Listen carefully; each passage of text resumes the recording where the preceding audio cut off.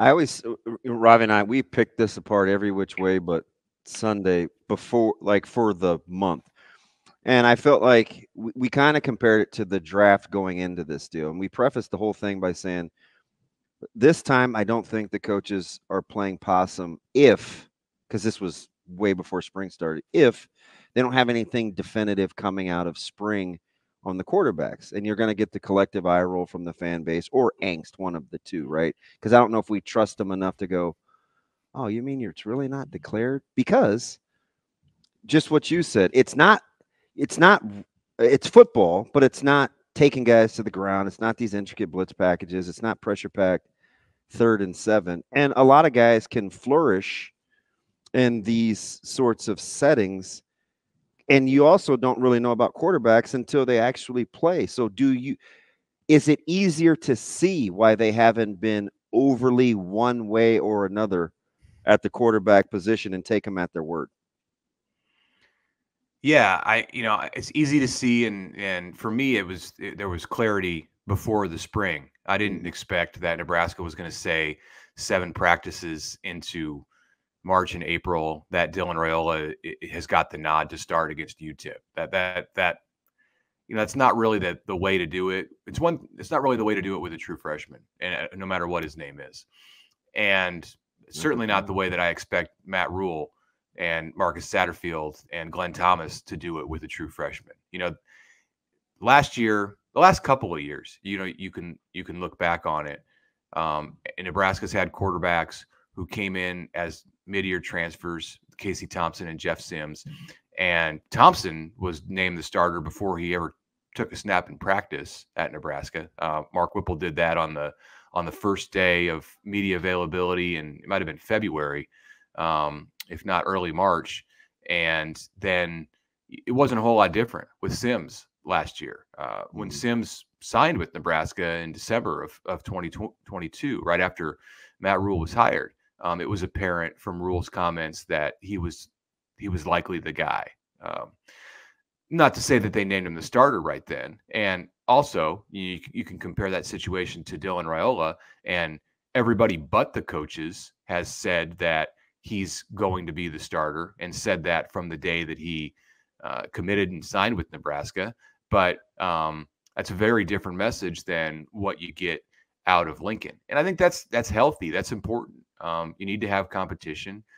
He's not taking a snap of college football, and he needs to go out and do everything that it takes to win that job and show that he's capable of being the starter. And if he doesn't, then the whole Dylan Raiola experience maybe doesn't start on August 30th. Maybe it starts a couple weeks later. But I still expect that's going to be the case. I think that his talent is going to win him that job. But we've got to see it happen before we're ready to analyze and make predictions about how it will go. We're talking with Mitch Sherman from The Athletic. Mitch, DB and I talked a lot yesterday about how different, at least in DB's eyes and mine as well, that Daniel Kaelin has looked from high school to now in spring practice with Nebraska. Obviously, he struggled some last year, has looked really good in camps and other places, but probably didn't have the senior year he wanted to have. How much impact can just this short amount of time, I mean, he's been there a couple months really, have in terms of the coaching difference, whether it's just the learning styles or whatever it is for Daniel Kaelin? Like, how much impact can that have in such a short period of time? Because anecdotally, it appears to be dramatic. Well, if he's playing extremely well and picking up the offense, hitting receivers the way that we saw in a very small window on Tuesday, if that's what he's doing the entire spring, and then he's also getting that done in the meeting room, and I know that Nebraska's happy with the way that he handled himself in the interview setting last week. Again, that's a small thing, but wait, part of being a quarterback. Excuse me here, Mitch. I'm sorry, but is it so when you say that isolated? Yeah, that's kind of small. But could I convince you? And I'm not selling anybody. I'm just trying to put the growth and the development together in terms of the chain. How about if you go back to how he handled the whole Dylan Raiola commitment versus coming back into the fold from Missouri and still continuing to champion Nebraska's recruiting class? That's a microcosm of his. That's a microcosm of his personality too, right? Maybe he was showing us more about who he really was than we were really to give it credit for, because we didn't love his senior year. I think he showed us a lot going back a year ago. It was a year ago this time when the writing was on the wall. Well, even longer than a year ago. You're talking like February of 23 when there was writing on the wall that Raiola was serious about Nebraska, and Daniel didn't want to wait anymore, and he didn't burn any bridges. He handled things diplomatically. He committed to Mizzou. He said the right things. He handled that the right way. And then, and then later on, way down the road, when Dylan committed to Georgia, actually you're into May at that point. He handled it very well again, and in how he switched his commitment from Missouri to Nebraska and immediately became the champion for Nebraska's recruiting efforts, and was, I think, the instigator in that June push for Nebraska to secure the vast majority of its class. He was on campus every weekend helping recruit offensive and defensive players. And yeah, I think that's all very much known and not forgotten by the Nebraska coaches. And then you fast forward to December and the way that he handled Raiola coming back surprisingly at the end. And, he took a couple days, Danny did, to think about things. But in the end, he came out of it looking very good. And now here he is in the spring practicing well. So yeah, at that point, I do think, Damon, you're looking at a larger series of events than just one Tuesday in practice where he hit a couple passes. They're happy with Danny. They like what he's doing. Fact of the matter is, they like what Dylan's doing too. And they really like how he looks. And they've got an interesting situation. I don't even know if it's a situation, but it's an interesting dynamic and a comparison between the two. And, I think at this point, and someday, you probably won't be able to say this, but I think at this point, it couldn't have worked out any better with these two quarterbacks. We're only at April 11th, though, so there's a long way to go. Mitch, it's interesting that you said that, because I've been thinking a lot about the lack of quarterback competition we've had at Nebraska for the last 12 years almost. I mean, it pretty much went straight from Taylor Martinez to Tommy Armstrong to Adrian Martinez, all as long-term 3 to 4 year starters. And if I'm not misremembering, there was never really a guy that challenged. It just depends on how you felt about the Jebbia Martinez thing, but considering Martinez was handpicked. And then Jebbia bounced before the start of Adrian's freshman year. Yeah. I mean, there really hasn't been a competition seemingly to what we could be in store for. I mean, you kind of said this might have worked out better than anyone even planned. Is it possible that this ends up making both guys better? Because I think the lack of competition in the quarterback room has actually been a problem. Well, we saw what happened between the freshman and sophomore year for Martinez, and he had to go back and kind of eat the body type change. And I mean, how few reps that he actually got live. Like, there's something to that.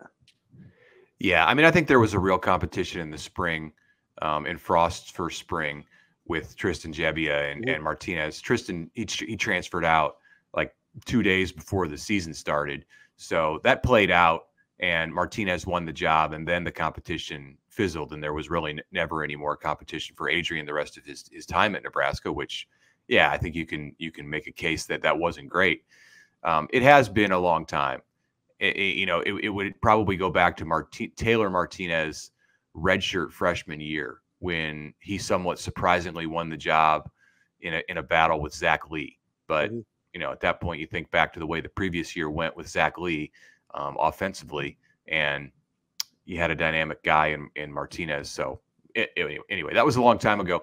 I do think that these competitions, when they're real, that they do benefit everyone involved. they have the ability to benefit everyone involved. We'll see what this is. I don't think we even know what this is at this point, because right now the competition at really every spot in Nebraska camp is kind of baked into what they're doing. You know, you see it with the spring league, you see it with the way that they structured mat drills and commitment week and everything that Nebraska, the way that it structures the offseason, they're just creating competition everywhere. But for it to be a true competition, I think you've got to have a couple of players or 3 players who are on somewhat equal footing with their ability and their talent. And, you know, we'll see if that's what we're dealing with here. I think in August, it'll be more clear. Right now, throughout the spring, the way the spring game is going to be staged, I don't know that you're going to have a great sense of whether this is a competition or it's just an inevitability for Raiola to get named the starter. Mitch, let's take quarterbacks out of it because we talk about quarterbacks all the time. So I want to kind of focus on some other position groups here. Is there a position group, maybe excited is the wrong word, but that you kind of look at the potential of and you kind of look at what they're bringing back and you say, that group could be really, really good? Well, I'll give you 2. One that I expected to be really good, and then one that now I'm kind of looking at it and maybe reassessing. I'll start with that one, and it's the wide receivers. I think there's more there than what Nebraska had a year ago. Quite a bit, potentially quite a bit more. And that group was just blasted by injuries last year. But the way that Nebraska remade it, and I think we're going to look at Jamal Banks and Isaiah Nair in a few months and say that Nebraska went 2 for 2 in the transfer portal on that group. I think both of those guys are going to do good things for the Huskers in 2024. Not to say that like they're both all Big Ten or anything like that, but like they're going to be in the rotation at the top, close to the top of the rotation. And if I'm wrong, I'm wrong. And I'm again seeing a small sample size here, but from what we've heard and seen on Banks and what we've seen now on Nair, I was impressed with him. He's unbelievable right now. Yeah, I don't think you're far off at all. Yeah, I think both those guys are going to do good things for Nebraska, and I think Barney is somebody who can play as a freshman. And Demetrius Bell, I've heard about a lot now. He's dinged up right now and wasn't practicing on Tuesday, but it's not a major injury, and he's electric with the ball in his hands. And then you've got the 4 guys. Well, he's one of them. The other 3 guys who were true freshmen a year ago, and Jalen Lloyd has taken his abilities and game to the next level. Malachi Coleman has the opportunity to do that when he gets back out. We've had all these conversations about wide receivers, and Coleman hasn't even been. There's a lot. We haven't had to say anything. Jaden Doss can be somebody that really helps them. You know, Alex Bullock can be a reliable guy in doing, and if you put him in a role where he's doing what he's best doing, then I think he helps your offense more than last year when they asked him to do more than what is his strength. So that's a group that I would say has kind of snuck up on me as having the possibility of being very good or better than expected in 24. And then the defensive line, which I knew going into camp was a strength of this team. I think it's the best position group on the team, just like the most fleshed out talent, size, experience. They've got a little bit of everything or a lot of everything in some cases. That's Mitch Sherman from The Athletic. Mitch, we appreciate you joining us bright and early this morning. Really good stuff there that I'm sure we'll dig into the rest of the show. Enjoy the rest of your day and your lovely little whiskey tasting room you got going on there. I love it. Thank you. Thanks for making room for me, guys. I appreciate you, Mitch. Thanks. That's Mitch Sherman from The Athletic. Coming up next, lots to dig into there, as well as reset the show. A lot else going on the show. That's DB. I'm Ravi Lulla. We'll be back with more Hurrdat Sports Radio. Hey, we're back here on Hurrdat Sports Radio, AM 590, ESPN Omaha, ESPN Tri-Cities. We're live on Twitter, Facebook, and YouTube. Sounds a lot more professional. We did this in backwards order. That's true. That's DB. I'm Ravi Lulla. We are here at Hurrdat Sports Bar and Grill on the Pillar Exterior stage. DB is going to put way too much salt in his drink, as he always does. I am not. And I'm going to get PTSD of gargling with salt water when I was a kid. Yeah, old school, right? That was the remedy. Yep. You got a sore throat? Oh, gargle with salt water. Never mind. I feel fine. I'm good. That and Robitussin. Right. So the other thing was, and this might be an India thing, Castor oil? No, my dad would make fennel tea. Yeah. So I think that's an India thing. no, because do you know the only time I use fennel? When you're sick?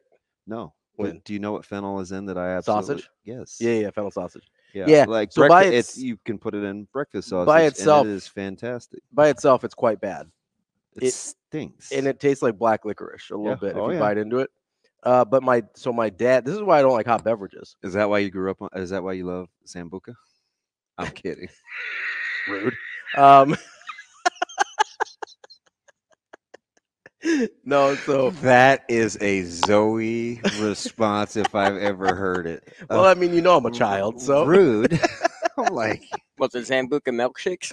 Yeah, you put that in milkshakes, you'd be knocked. People light Zambuca on fire. Yeah, it's mildly disgusting. Horrifying. What's worse, that or Everclear? Given the choice, I'll take the Everclear. Man, I can't go anywhere near black licorice. Oh no, it's terrible. Yeah. But so my dad would make. I can gut the gasoline. Dude, it's so bad. Oh, I know. My friend's wife, one time he had a holiday party, and so we were doing shots of peppermint schnapps, which is not great in and of itself. Equally disgusting. But it's fine. Like I know what to expect. I know what I'm getting, but it's just a clear alcohol, right? Mm-hmm. Well, as a joke, she switched mine out for Everclear. Yeah, that's not funny. After the first shot, I almost got sick instantly. Like the moment it hit my stomach, mm-hmm. You're expecting peppermint and you get paint thinner. Yeah, shocker. And that's not a good friend. Are you guys still? Yeah, we're cool, but it was. Yeah, we'd have to have some speaks. It might be the meanest thing she's ever done to me. Yeah, that's tough. I'm not a fan. We have to reevaluate our positions. It was not great. It's a mean thing to do to people. It is. Anyway, I don't know how we got on that. But yeah, so my dad would make fennel tea when we get sick, and so every hot beverages now remind me of being sick. I don't drink anything hot. I can do a hot cocoa. That's it. Nope. I generally don't. I'm out. I drink because I'm thirsty or I need it. So I just don't know that coffee or tea or anything else fits that bill. I'm out. I'm drinking to try and stay awake in the morning with my energy drinks. I've been reading all these reports on some of these energy. Oh, they're drinks. terrible. They're not. You. They are not what people think. I'm here for a good time, not a long time, DB. Sounds like, dude. That is a total Mosman line right there. That's Oklahoma Tyler. That's why we get along. Yeah, that's my guy. He's talking about like savings and stuff. Well, for what? For what? Listen, I like having a little bit in savings, but I'm not one of those people. Like, there's a lot of people that used to be in my life that are all about like the Dave Ramsey thing. Yeah. Where it's like, hey, you eat rice and beans and save up. And it's like, why would I want to be rich when I'm old? Like, what am I doing at 65, 70? Like, I'm enjoying the money. You could be a star on TikTok. I'm enjoying the money now. Well, you're already ahead of the game because you don't have any littles. 100%. Speaking of which, our guy, the leader, the favorite for the Masters. Yeah. Scotty Scheffler, right? Oh, this is wild. His wife is pregnant. Mm-hmm. He said yesterday, I think, during all the press, whatever, and the par 3, which I like, and you don't. I can't believe that's your thing. Now, the cool part is the kids. But I know that's not your thing. So why do you like the par 3? To me, it's like a 3-point contest. I just like seeing it. I like seeing the skills and just because they do goofy stuff and they try and skip it across the water. Like, I just like it. Okay. I mean, hey, to each his own. Yeah. I watched the Masters live last night and was thoroughly entertained. Yeah.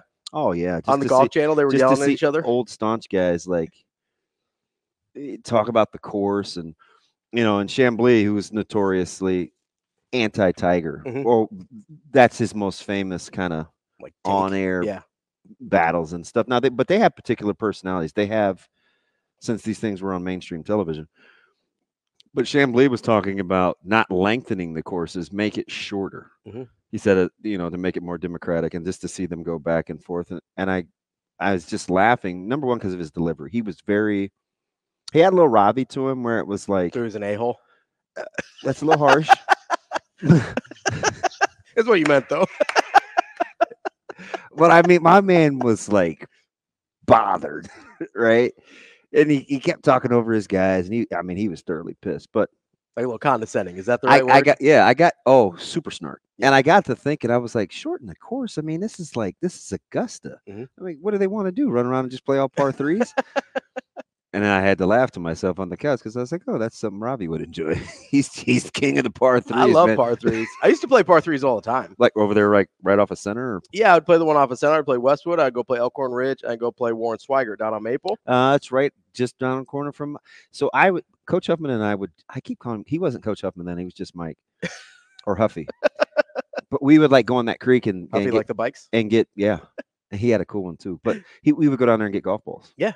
So I used to, and we would sell them back. We'd trade them for like snow cones and back then that was like chewy sweet sprees. Oh yeah. Sprees were a thing. I used to mess with sprees. Like that's what we would do. But yeah, Warren Schweigert, that's my brother used to work there. So I used to play part because I like golfing. I don't like spending 5 hours of time doing basically anything. Right? Like you go play 18, it's 4 or 5 hours. Like it's a huge part of your day. I don't understand how people with kids ever get away with it. I don't get it at all. That's usually the first thing to go. Yeah. Stress wise, when guys and gals can't go golf once they start a family. Yeah. I just can't justify the time. I'll be curious to see because Schaefer likes to play golf for a peace of mind. I'll be curious to see how he navigates that because that's typically one of the first things to go. So instead of playing 18 all the time, I would just go to these par threes. And I got down to where I could knock out a par 3 in like 75 minutes, walking it, going the 9. And so I'd go play par 3s 2-3 times a week, have a grand old time. So my like iron game was on point. I can't drive to save my life still to this day. But to this day, you and Deontay Wilder, me and Wilder to this day. I get it. No, but our guy Scotty Scheffler, his wife is pregnant. He said if she goes into labor, he's leaving. And I'm thinking two things here. Number one. That has to affect the betting odds. Has to. Right. Especially as the clear fade. Yeah, he's like plus and a guy says, hey, I could bounce at any time. I don't know what I would do. See, that's what I wanted to ask you too, because you're a dad. I'm not. It's a relative term. You have fathered children. I have not. Correct. That I'm aware of. Yeah. At least that you know of. That nobody's told me. Yep. Don't get that knock. It's tough. Not a phone call I'm looking to get. But so, because me, I'm like, okay, listen, I probably need to stay and finish this thing. I would guess that's how you would feel. I don't know. It just depends. Like if does it depend on which kid it is? If it's first versus third, you'd have to go back and explain that later. So no. Okay. Because I've heard other people. But I would say this is kind of double talk, but not. I wouldn't discern between the second and the third, but the first is definitely a standalone. Sure, yeah. Like if it's your first kid, yeah, you know what I mean? It makes more sense to me to be like, I got to go. And it depends on did you marry somebody that says it's okay, no big deal, but really it is a big deal? Or somebody that actually doesn't. Or somebody that says, no, I want a nice gift and it matters. Yeah. Right? Because if it's not a guessing game and they shoot you straight. That helps a lot. Well, at least it lets you know where you're at. Yeah. For me, I just don't know if I would be able, especially in a sport like golf, where it's, I mean, you constantly have to stay second to second. Locked in. I mean, locked. Yeah. I just don't know. You know what I mean? But I'm also. Does it matter where you're at in the standings? Like if he's leading this thing by a couple strokes on a Saturday and he gets the call. Like if he's versus if he's -7 halfway through the third round and he's up 5 strokes, you gotta fish that thing. And he says he's bouncing. You gotta finish that thing. I wonder if Vegas has a contingency if he does like you withdraw. It's like a no bet basically. Yeah, maybe because all because they can do that. Yeah, 100%. They basically do whatever they want. I mean, and this is coming from a guy. Zoe was born on a Tuesday. We were in Des Moines for a basketball tournament on Sunday. Yeah, and we all went. So don't let me kid you like I'm Mr. Family Man. I wanted to see everybody. Well, you all went, so kind of. That's CBM Ravi, Lulla, more Hurrdat Sports Radio coming up next. Wrapping up hour number 1 here on Hurrdat Sports Radio, AM 590, ESPN Omaha, ESPN Tri-Cities. We're live on Twitter, Facebook, and YouTube. That's DB. I'm Ravi Lulla here on the Pillar Exterior stage. I wanted to get into defensive line here a little bit because we talked to Mitch about this, and I wanted to get the positional breakdown of defensive line yesterday. Show got away from me a little bit. No way. I got to tell you this still with my butt. Yeah. Remember I told you, like, it depends on how well you how honest your spouse is with you. Mhm. My buddy goes, every time I go fishing, she says it's okay. When I get home, it was never okay. That's the worst. No, it's the worst because you're playing Battleship. You're just shooting at a target you can't see. I'm telling you, I'm not about that. And there's a lot of other things I can handle and deal with. The guessing game or the inconsistency of not shooting me straight, It's the worst. will never fly. No, because you can't ever beat somebody's mind. Yeah. You can never, and you always feel like you're on eggshells, It's and like, you can never be right. It's Honestly, it's the same thing with, and this is a weird analogy, but it's the same thing with coaching, right? If coaches don't clearly set their expectations of what they want from you, then you're always playing a guessing game and you're trying to meet their mood, which is a disaster. And it's funny too, because in relationships, a lot of times with athletes and non-athletes or two athletes, a lot of times conflict resolution boils down to those points. Yeah. Like, and sometimes when you have two athletes, it can be uber tough. Yeah. Even though you have commonality in terms of, okay, you're used to somebody telling you, this isn't good enough right now. This is what I need you to do in order to be better. Or, hey, you're pretty good at this. Don't rest in that. Stay on the game. Like things like that people that haven't competed have no frame of reference. Yeah, you have to go through a good amount of counseling if you haven't competed for that to be a thing that you can handle. We just had this conversation yesterday, 2 days ago at the dinner table. In a couple meeting rooms, there are a couple of coaches that have a specific kind of delivery. And it was like, ooh, that sounds harsh. And Caleb was like, I mean, that's just being coached. And immediately I perk up. I'm like, yes, that's how I feel. Like, but if you're never in that arena, if somebody says that about your skill sets or the way you look, or you need to get in shape, or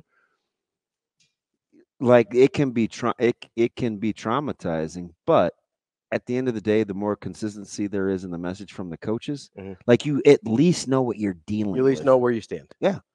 And you may not like the delivery. You may not love the feedback, but at least you know where you stand with them. You might not even agree with them. Dude, but at least you know. Totally me and my dad. Totally. How, in what sense? Because, and he said this early, and I didn't get it until probably it's late in elementary. So early but late. It's probably 5th, 6th grade. And he would always say, don't ask me the questions you don't want to know the answer to. You know, because he would say some things, and I'm like, man, but I don't feel good. Or I don't want to go. Or, man, that helmet is ugly. I'm not wearing that. Or those shoes look cheap. Yeah. You know, and he would say things like, well, you can go with Velcro, or you can go barefoot. Or, you know, the time I forgot my helmet at home and I didn't want to wear the leftover. And he's coaching. We're at the Gladiators, and sure enough, man, I sat in the car and watched practice because there was no contingency plan. This is what I told you. It's up to you to deal with it or not. You forgot your helmet at home. This is how it's going to go down. And I used to resent that. And it's crazy because over time, I'm exactly that way.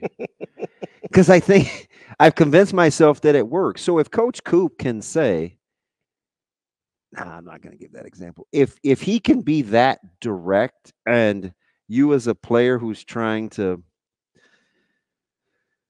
show that you have command of the skill and it's not good enough, and he tells you why it's not good enough, and it's for the whole room to hear, if that's the culture, that's the culture. At least there's no, do I, don't I? Like, you know, if you raise your hand, you know what's at stake. Yeah. right? Yeah. And if you don't raise your hand, you know what's at stake. Right. So it's like, Well, and you know where you're at.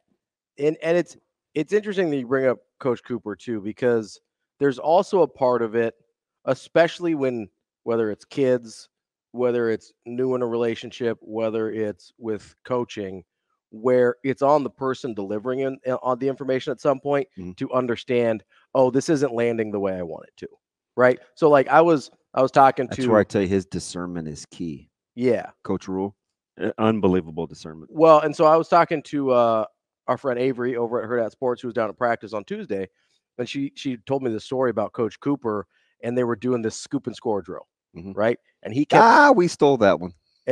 And he kept Part saying, of the turnover circuit. he kept saying, step to the side. Yeah.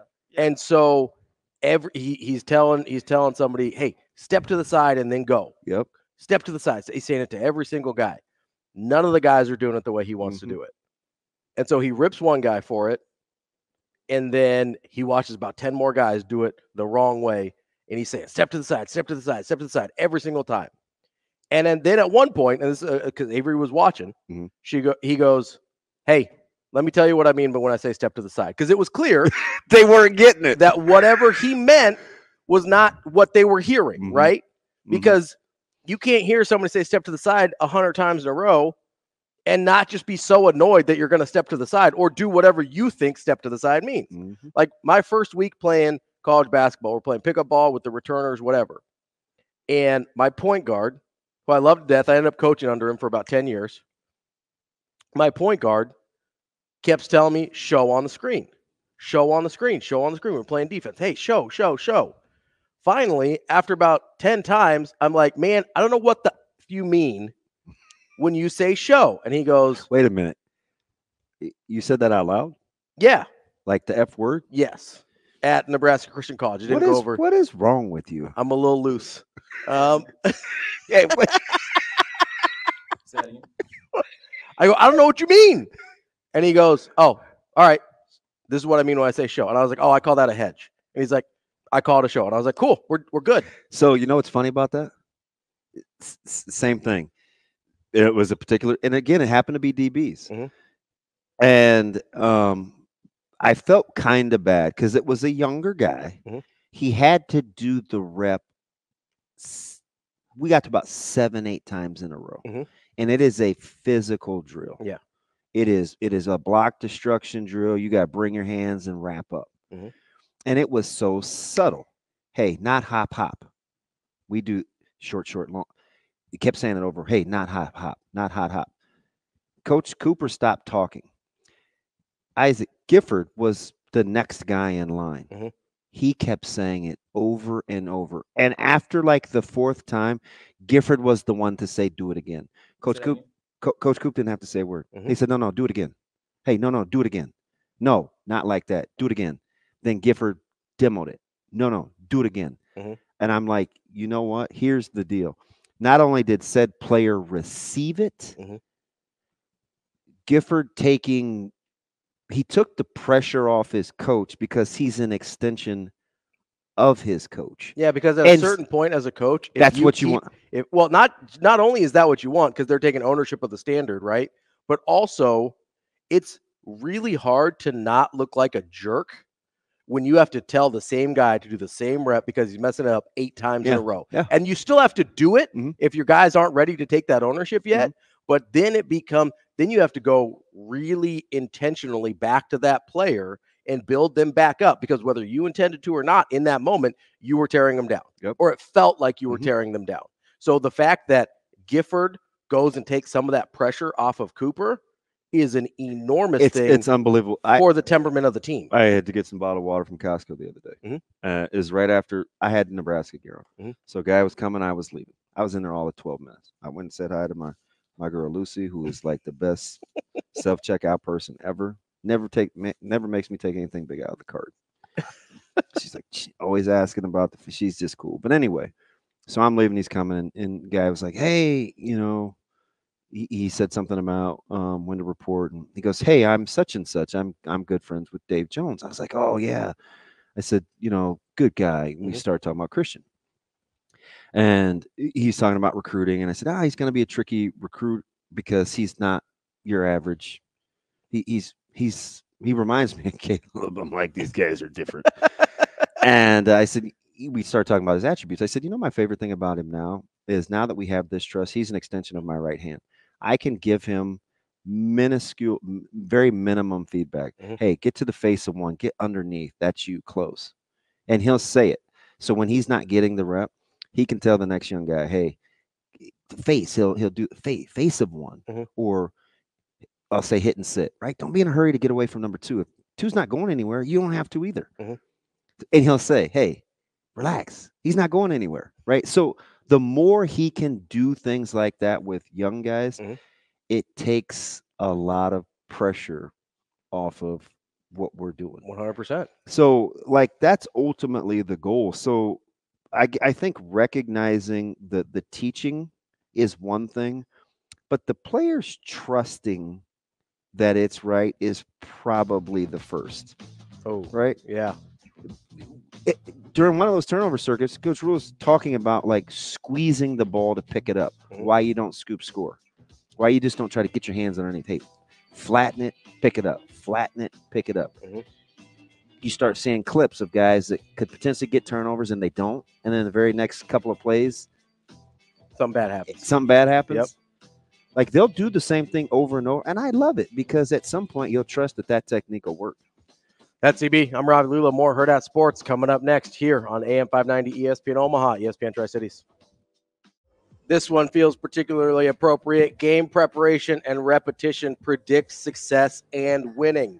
Drivers and vehicle passengers who always use their seatbelts will increase their survival chances if a crash should happen. Make it click from the NDOT Highway Safety Office. That's DB. I'm Ravi Lulla here on Hurrdat Sports Radio, AM 590, ESPN Omaha, ESPN Tri-Cities, live on Twitter, Facebook, and YouTube as well. And we get a little out of pocket on the YouTube comments sometimes. Who's acting up now? It's TK always. He still wants us to get to the D line. So let's get to the D line. All right. It was one of my favorite groups last year coming out of spring. And I feel like I was in the minority there. Crazy, I know. But there was a lot of so we didn't know that Ty and Nash were going to play like that. We didn't know what to expect out of Cam Lenhart and Prince Will. And I think all of those guys at least exceeded the majority of people's expectations. And that gave us a surprisingly good defensive line last year. The question now is, can all of those guys take that to the next level to go from surprisingly good to actually good, right? Because there's a difference from being good compared to expectations and just being good, right? There were times earlier in the year we were talking about Nebraska basketball. They were good compared to what we expected. Then we got to, January, February, like, oh, maybe they're just good, right? Maybe this is just a good group. And maybe that defensive line got to that point last year, but we're adding, Riley Van Poppel played some last year, but he'll be, I think, a big part of what they're doing this year. You've got Maverick Noonan should be a part of the equation this year. And then you've got. I saw him. I was getting. Well, it doesn't matter what I was doing, but I was going down the ramp and he was going up the ramp. And I just had to give him a love hug. He's got the big smile and the free flowing locks, but he looks spectacular. Not that his frame was not outstanding to be. He left Elk South looking like a dude. But he had to come back from rehab is a lonely place. Oh, it's the worst. I'm close to probably thinking that. It's pretty bad. It's the worst might be an exaggeration. But it's pretty bad. It's a lonely place, especially if you're redshirting because of that, and because you're away from the team so much. Now and sometimes it's luck of the draw too. Who am I rehabbing with? Yeah. Who else got hurt that I'm going through this with every day? Shoot, man, to see Buford and Singleton together. See, that wouldn't be a bad rehab partner. Yeah, you got position group, like-minded, Yep. similar skill set. You Yep. guys both know you're going to contribute.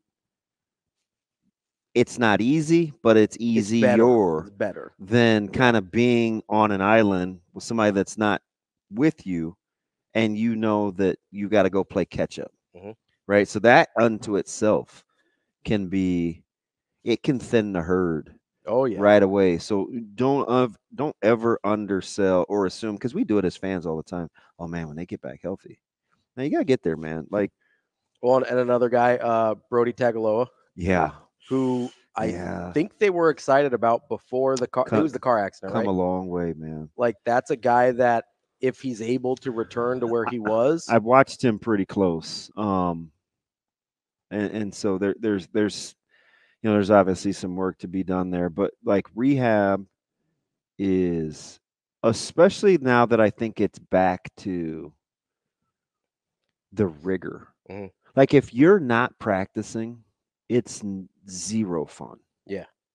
And you ask some of the old heads, like, this ain't big. Like, you're not standing around watching. You have like your own station and group. I saw this at Iowa, and I saw it again at Wisconsin. It looked miserable. Yeah. And I remember saying to one of the guys in Iowa City, I'm like, what's that over there? And they have a name for it. And they're like, oh, that's that group. And I started watching them for a little bit because there were two really, really good players that weren't participating in spring. And so I just was kind of watching their movement because I wanted to just gauge it, right? And I'm like, man, I wouldn't want to be over there. No. Right? Because I knew, like, if you had to go work with Doak or some of our trainers, like back in the day, it was miserable.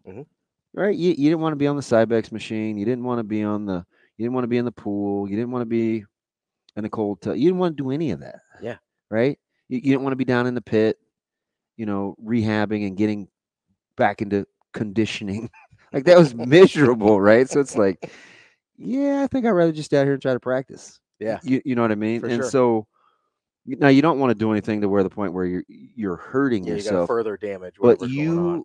it's nice and it's refreshing to understand the difference between injured and hurt. And also, when you build such a competitive environment, you get guys like Nash who don't want to miss any reps, or Gifford. Yeah. You like Gifford doesn't have to be out there in the spring, and he's not 100% healthy, but dude's a headbanger. Yeah. Right? So watching bugs him. Those are the guys that set the tone. Wanted to get into excuse me. Brian Popple, Kai Wallen. Yeah, I wanted to get into some guys Judy that didn't really play last year, right? I know one guy, and we brought up Tagaloa. I know a lot of people were high on Vincent Carroll Jackson coming in as well. You mentioned Kai Wallen. Elijah Judy's a super interesting one. We were ready to give up on him. Yeah, I mean, remember the whole narrative about, because we were kind of hitting this string of guys that we'd gotten from the SEC, and it wasn't all it's cracked up to be. Yeah. He's a highly touted Texas A&M guy.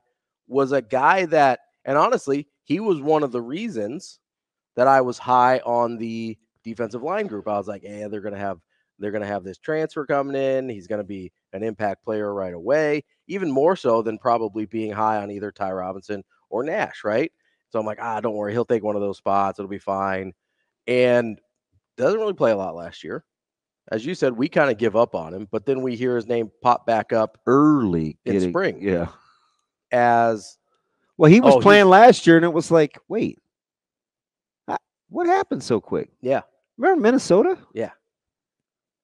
They're like kind of rolling through a lot of the D line early.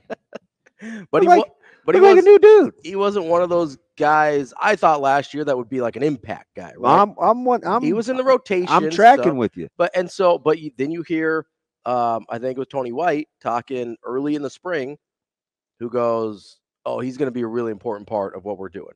He's going to be a really important part if we want to be the number one defense in the country." Hey, did you roll your eyes?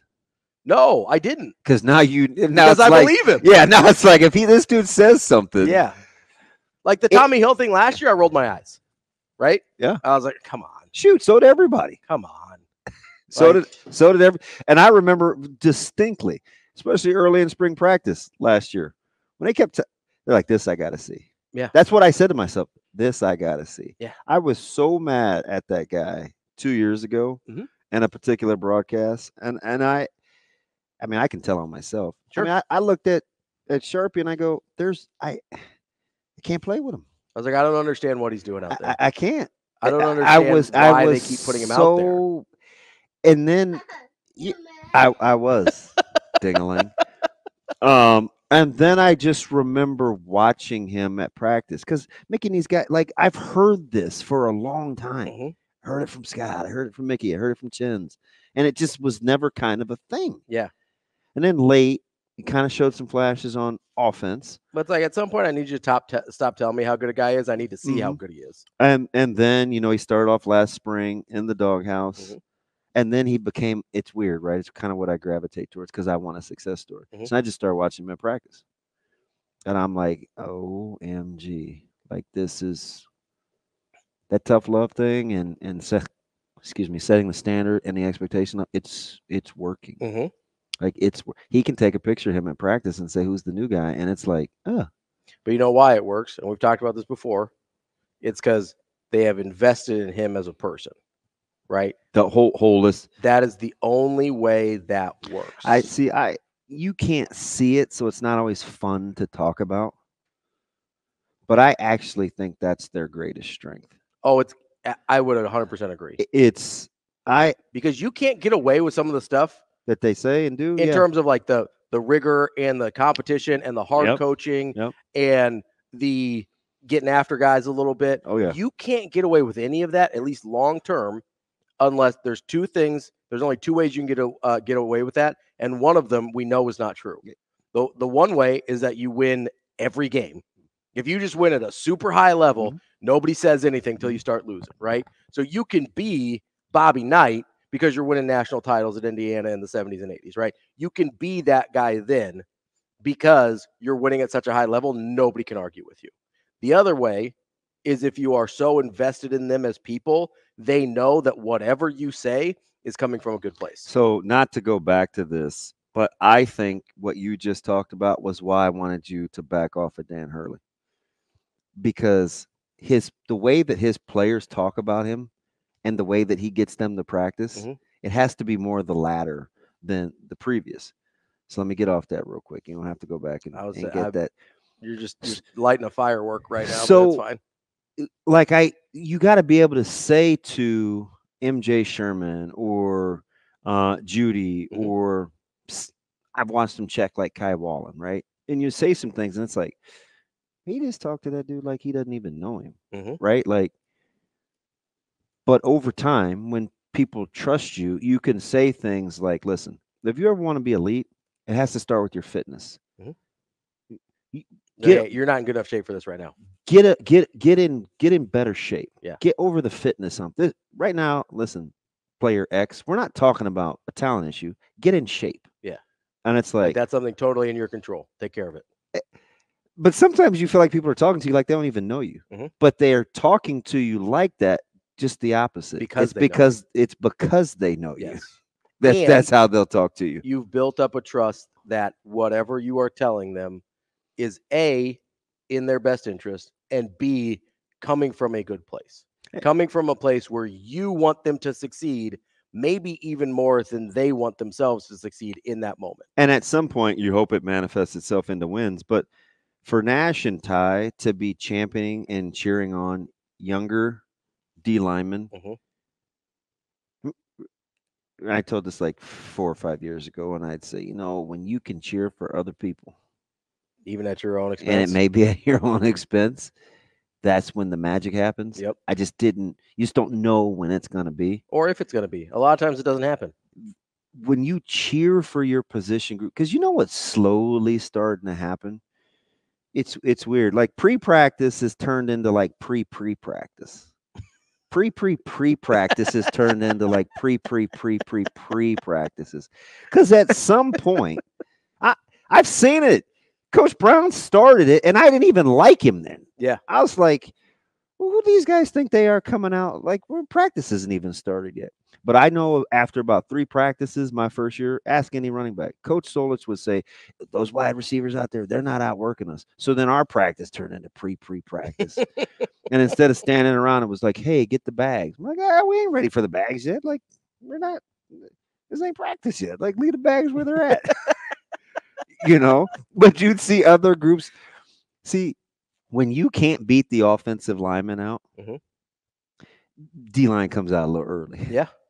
When you see the D-line working, it's like, as a linebacking group, hey, man, let's go get down in the corner, man. They're working on their run fits and hand placement. Let's go strike. When you're watching the O-line and you're a running back, it's like, oh, man, look, see how they're getting their head around their footwork. Hey, let's go let's go do a crease drill. And then before you know it, guys are like active in all these other little pockets of the practice facility because they don't know any better. You don't want to be the group that's like standing around. Yeah, that lets everybody else down. I remember, we were talking. I think it was Micah that asked Caleb at the dinner table the other day. They were talking about something in the huddle or whatever. And Micah's like, "Man, that's a lot of guys. How do you hear everybody?" And Caleb just looking at him like, "Get in a position where you can hear." do you know what I mean? So it was just like, yeah. All the things that you think people aren't picking up on that are little things that matter, like they actually matter. That's how you can bring in competitive people at your position. Yeah. Like you embrace it. Yeah. Right. If you can get guys to, I'm telling you, like you watch that D line is big. That ethic, not only it's being birthed, a lot of it. Yeah, Coach Knighton is a true yard dog, right? Like that dude will guard his yard, even though he sounds like a CPA. Yep. Hey man, my man was out here the other day. I swear to goodness, it was the funniest thing I've ever seen because I know his personality. He had on a stocking cap that covered the ears and covered his mouth, and a hat that had like a ball on it, like a Nebraska, like a stocking cap. Yeah. And I'm like, thank you. How is this big, mean-spirited, funny dude out here in that? But you watch him coach. I bet nobody said nothing to him. Man, that dude could come out there in pajamas. And people would be like, oh, man, that's just Coach Knighton. Listen, if I'm lying, I'm dying. That's how you know. That's how he can get all those guys to play. Well, and that's the other thing I like about not just this defensive line, but good defensive lines in general, right, is I feel like they can set the tone of competitiveness for your entire team and maybe defensive line more than anywhere else because you can logistically play 8 guys pretty easily, right? So it's really easy for them to be competitive with one another because most of those guys know like, hey, I can still get my reps. Like I can still get in the game here where it's like, okay, even at offensive line, I know they want to rotate some in there. It's usually not as fluid as the defensive line in terms of rotation. Maybe the only other group that's that fluid. Yeah, but you'll get to a standard, right? Because you'll know, listen, if I'm only good for 20 snaps, hey, watch these 20. I'll say watch the 20 snaps. Watch these 20 snaps I'm about to get. Also, so you get the taste of what you want, and you're still working for more, right? Because imagine in that group, if you've got a guy that you have to leave on the field for 40 snaps. Imagine how good that guy's going to be coming out of that group. If Coach Knighton's like, I can't take this guy off the field after 20 snaps. I have to leave him in there for 40 snaps because he's that good. The competitiveness just builds and feeds off of itself. I remember Jamel Williams, and this is kind of a Foreman thing too. Some of these young, really active backers, like they knew like if their spot was special teams, hey, watch this. Yeah. Because they were so, I don't know if offended is the word, but bothered by the fact they kind of weren't in the rotation. Now, keep in mind, you could have been a freshman or a redshirt freshman playing behind a third-year junior, right? Yeah, an All-American like or I'm not, All-Conference or whatever. Yeah, like. Right? It was deep. But it's the whole reps thing. If you're only going to get a certain amount or this is what you're going to do, you'll get to the point because it's such a competitive arena that it'll be the best you got. And some guys, they know that they're only going to be found maybe on. Do you hear Coach Foley talking about when like D-line or guys come in and say they want to be on special teams? You set the standard. I'm going to give you 4 or 5 things, 4 or 5 minutes. That's it. We're moving on. Like Either you want to do this or you don't. Yeah. And it's just weird that, not weird, but it's not a coincidence that that standard is being set, because it's all about competing. The cool thing is it's not just a coach competitive thing. Mm-hmm. Coach Rule, he always jokes about giving the example. Well, you tell those guys we got 15 third and shorts. It's like, oh man, we got 15 more at the end. It's like, hey, the winner of these 15, such and such, and then all of a sudden it's like they can go all day. 100%. So he kept saying this, and I think we kind of low key rolled our eyes. Mm-hmm. Like, oh man, competitive. But like the three different teams and coming up with that, like that's creative. Mm-hmm. Because you felt like your team had a competitive spirit. So how can we build on that? Yeah. That's taking self-inventory real time. Now, how it manifests itself again in wins and losses is the next phase. Yeah, to be determined. But doing your homework in the meantime is progress. It's trickle down effect. Just a couple of minutes left here. But I know you really like Riley Van Poppel. You brought him up with Shafe on Tuesday. Is there any other guys in that defensive line room that you're looking at and you go, hey, I think that guy might have a big year? I mean, obviously Nash. I like Van Poppel. I like a lot of those guys. You like Nash at the lighter weight? I do. Yeah. I like Nash anyway. Sure. Because I think he's going to finish more plays at 310 than he did at 335. I just like he loves it. Mm-hmm. If you love something, it's like that matters. Oh, it's like anything else. Mm-hmm. If you truly love something and it's like the agape, like unconditional, you'll do anything. Yeah. He'll do anything. Yeah. And I think when that's the standard, when he could chill and he's not, you see a guy like Ty Robinson come back and he didn't have to. What's the next step for like a Cam Lenhart, Prince Will? So what's that look like? So it's kind of the same, I think, or different for the same reasons. I think for Cam, it's maybe you play inside a little bit more. Okay. Maybe you develop a capacity to play against the run, so more you of can a 3-down type in a 3 technique-ish kind of spot, right? It's dark in there, it's a little loud, it's noisy. Learn to function in there. With Prince Will, Umame Wellen, it's just the opposite, right? We know the length, gifted physically. We'll keep saying, I feel like it's the Stephen Bardo.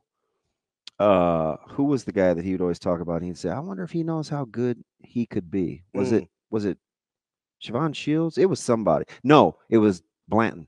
Oh, Delano Banton. Yeah, it was Banton. Banton, yeah. I wonder if he knows how good he could be. And I'm like, he'd say it every broadcast.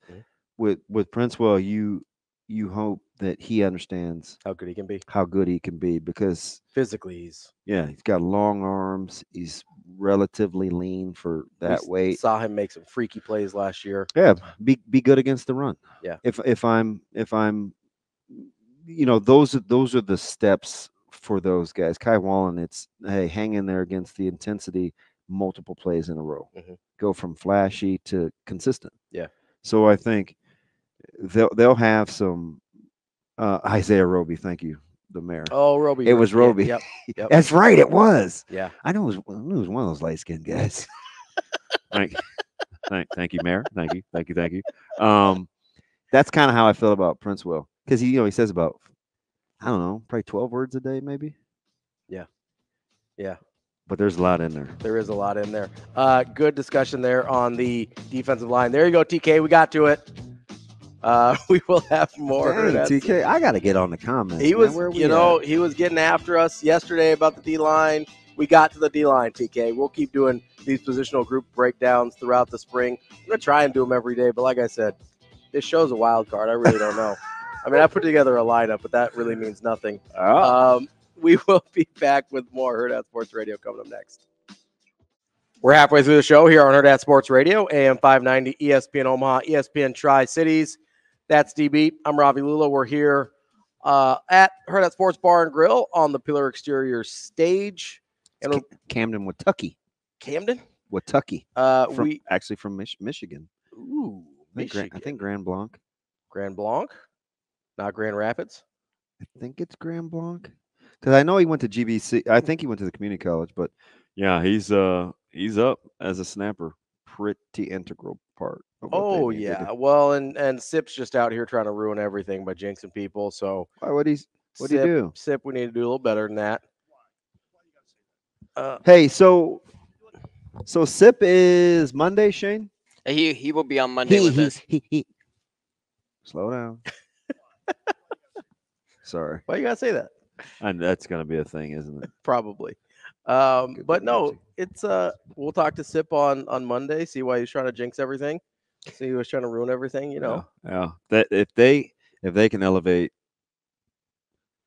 just the consistency. I don't even know what the numeric benchmark is, but just the consistency of special teams, that's got to be worth plus 1.5 wins. Well, and it's You got to get better from field goal place kicking outside of 40. mhm.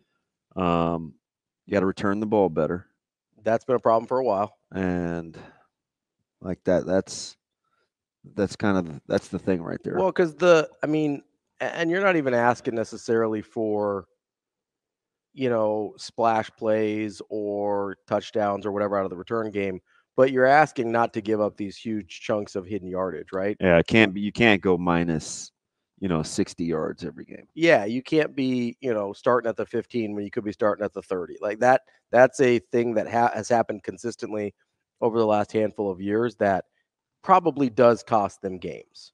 And obviously the field goal kicking is easy to see, right? Because it's the most tangible in terms of points on the board, but the hidden yardage on kick and punt returns is maybe more concerning just because it's been such a consistent problem over the last few years. But I don't know, we'll see. I think they've got the right mindset for special teams now, and I think that's half the battle. You're starting to get better depth too, so that's always. Yeah, putting better players out there certainly always helps. I'm telling you. What's wrong with them schematically? I know they just don't have very good players out there. I don't know if it's technical or tactical, but let's start with let's some start depth. with let's start with good players. Yeah. Let's start with good players and go from there.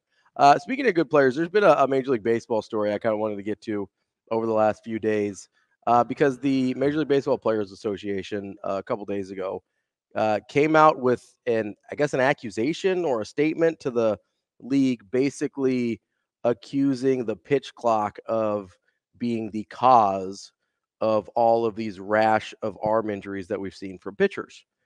And there has been a ton of discussion on both sides of the issue since then. And I know you're a big baseball guy, obviously.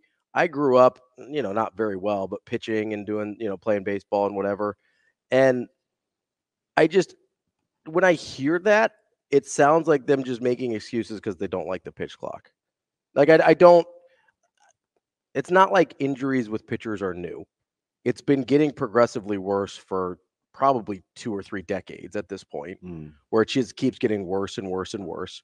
The pitch clock has been around for 1 year at the major league level. It's been around for several years at the minor league level, but the trend hasn't, as far as I can tell in the data I've looked at, the trend hasn't changed with the pitch clock. It's changed with, and this is probably the biggest argument against it, it's changed with the analytics on spin rate. That's the thing that is that and the balls. I'm in agreement there. Baseballs? Yep. Because I think there's multiple factors. Yeah. Because the spin, this is just my opinion. Yeah. I think the spin rate thing was birthed from, obviously, I think the Astros staff were kind of the kingpins of it, or at least I think the catalyst. Tampa was early too. Yeah. Tampa was early on that. And because you have to miss bats now. So, and Verlander had a really, really good. Yeah, nobody pitches to contact anymore. Well, yeah, because you can't. Yeah. Now, maybe it'll be different without as much shifts, where a guy can push a ball weakly the other way and it'll work. But it's like Verlander said, he's like, you try to pitch guys low and away now or stay away. And he said they just leave the yard opposite field. On you, yeah. So he said the real pressure now is swing and miss. You got to be a swing and miss guy. He said he's had to change dramatically in terms of how he attacks hitters, and he's so late in his career. And he had a late career bump when he got to the Astros, which really helped him with swinging and missing. He said, but the other thing is he said, sure, a little bit of the pitch clock, sure, a little bit of the analytics. He said, but guys now, they throw as hard as they can. It's the max effort thing, right? It's like the max effort every single pitch. I'll take it. And part of that's the depth of lineup. You can't take any breaks in a lineup anymore. Yeah, he said so. It's kind of like, in his opinion, a culmination of things. But when guys put the ball in play, they do damage. They do, yeah. And he's been on record for years about the noticeable change in the baseball. Yeah. And how guys train too. Yeah. No, he didn't make any accusations, but sure. He's like, guys can now leave the ballpark at any time, regardless of pitching placement. Yeah. So if you're not missing, if you're not putting, if guys aren't swinging and missing, you pay the price. If you're not putting, because we've seen, it used to be when I was, back in my day, I've got to go old guy here. But you go, if a guy threw 95, like that was heat, right? Now guys are throwing off-speed stuff at 94, 95. Like that. Yeah, you could easily see a 91, 92 mile an hour slider. Yeah, and I've seen a ton of 94 mile an hour. Randy Johnson used to be unique. Yeah, right? Yeah. Now you see a 94, 95 mile an hour two-seamer that has almost as much run as a slider. And I was just watching a Jordan Hicks video on Pitching Ninja on Twitter, and that thing bless Rob Friedman's heart. I love that account. It's incredible. He's fantastic. But I'm watching that thing come in the mid 90s. Was that yesterday when you asked me how you're supposed to hit that? Oh, that was a different guy. That was some, I don't know who it was. He ran it up under his hands. Yeah, he was going righty into a lefty at 101 on the inside corner, and it's like even if you make contact with that, your bat saws in half and you probably break your wrists, right? Because it's coming in at 101 on the black. You know how many guys used to be able to throw 100 miles an hour? Like maybe one or two at a time. Pretty rare. Now there's just dozens of them, right? Like there is. Like, you have not a pitch clock. You have issue. Stables of bullpens that nobody throws lower than like 98. Right. And now, they can't really get into the rotations because they don't have good command. Or they've only got two pitches instead of three or four. And conversely, like you used to be able to get away with command. And I think good pitchers will still tell you location matters. But you can't, it's not as much about high, low, and in and out as much as it is now. Much as it is now about you got to be able to make guys miss. Yeah. Like it would be really hard to operate. And you wouldn't think you could hit Hader, right? Yeah. I mean, Hader would run one up around your numbers, and you shouldn't be able to catch up with that. Nope. But people are hitting that. Yeah. If it's straight, it doesn't matter how fast it is now. So I mean, it's like location still matters. I would just love to see, guys that could paint black. And I mean, will you ever see Glavins again? Yeah. Glavin. I mean, I was Glavin, Maddox. I mean, guys like that where I'd like to think Maddox because I say Glavin because it's more ascertainable. Yeah. Maddox was Glavin is he's kind of the standard. Yeah. Yeah. I think it's really disingenuous to be like, oh, it's the pitch clocks. No, I'm with you. It's kind of a lazy take. It's like, no, this trend has been happening for a while. Yeah. And all the players have participated. Coming up next, we will get to Brian Edwards, our Vegas insider here on Hurrdat Sports Radio. We're wrapping up hour number 2 here on Hurrdat Sports Radio, AM 590, ESPN Omaha, ESPN Tri-Cities, live on Twitter, Facebook, and YouTube here on the Pillar Exterior stage. And joining us now is our guy, Brian Edwards. See if we can make a little money this weekend. B, what's going on, man? What's up, fellas? How we doing? Did you guys cash in on UConn Monday night? No, but didn't everybody? I feel like they did. I don't think I know anybody who had Purdue. I don't understand. Like, is it just me or did Vegas have to take a bath? They had to. I mean, Oh, well, no, they could have changed the numbers. I can't even believe they threw out 6 there Saturday night. I mean, I think the highest I saw was a 7. I just don't know, like in good faith. I think I saw 7.5 at You one couldn't point. even but that you was- couldn't even convince yourself that 7 was good value. And some people are value guys, right? Mhm. And I had a lot of futures tied up, so all I needed was the outright win. But and obviously I could have gotten, if UConn would have won by less than 6, I'd have kicked myself. But I mean, I could not press. And after the game, I'm like, man, that should have been the biggest bet of my life. I know. That's everybody's. I'm serious. Like, I don't know. What was it, like 80% of the public money on UConn, and that might be low. Yeah. It had to be at least that. I mean, who do y'all think? Like, I just go back to 90, 91 UNLV and the Gators 06, 07. In terms, I mean, obviously UCLA in the 70s. Well, that was way before me, but like It had that dominant a run. Right. No, well, this one was more dominant. They won more than 13 or more in 12 games. 13 or more. Yeah, in terms of margin of victory, nobody's done this, like ever. Right, ever. Right, and so I don't know. I'm just watching that, and the crazy thing to me, and I don't like Dan Hurley just in general, but the coaching job he did, because I know you're a Gator guy, right? But they brought everybody back from 06 to 07. They brought everybody back, everybody that mattered, right? You're talking Horford, Brewer, Noah. I'm missing one. Humphrey and Torian Green. Green, that's the other one I was thinking of, right? So they brought everybody back. These are two different teams. Yeah, UConn lost their best 3 players, and Hurley's like, "Nah, we're cool. Don't worry about it." And they were better. Like that's the thing that is unbelievable to me. And I do just have to remind everybody that Creighton beat that team by almost 20. Kind of waxed them a little bit in Omaha here, but last team. I mean, they were last team to beat the 2018 Villanova team. He can't help himself. I'm just saying, so Brian, like it's okay. 2 of the most dominant teams that we've seen in the last 10 years, 18 Villanova and 2024 UConn, both lost their last game to Creighton. So I just, whatever that's worth, just something to think about, something to take home. B, you got any futures on the Masters? Guys, y'all know I don't know anything about golf. Y'all give me something. I mean, I just was sometimes, and I kind of know your personality a little bit. When you see all that plus money, like you'll ask a friend, right? Like, right. Like, hey man, 40 to 1. Well, right.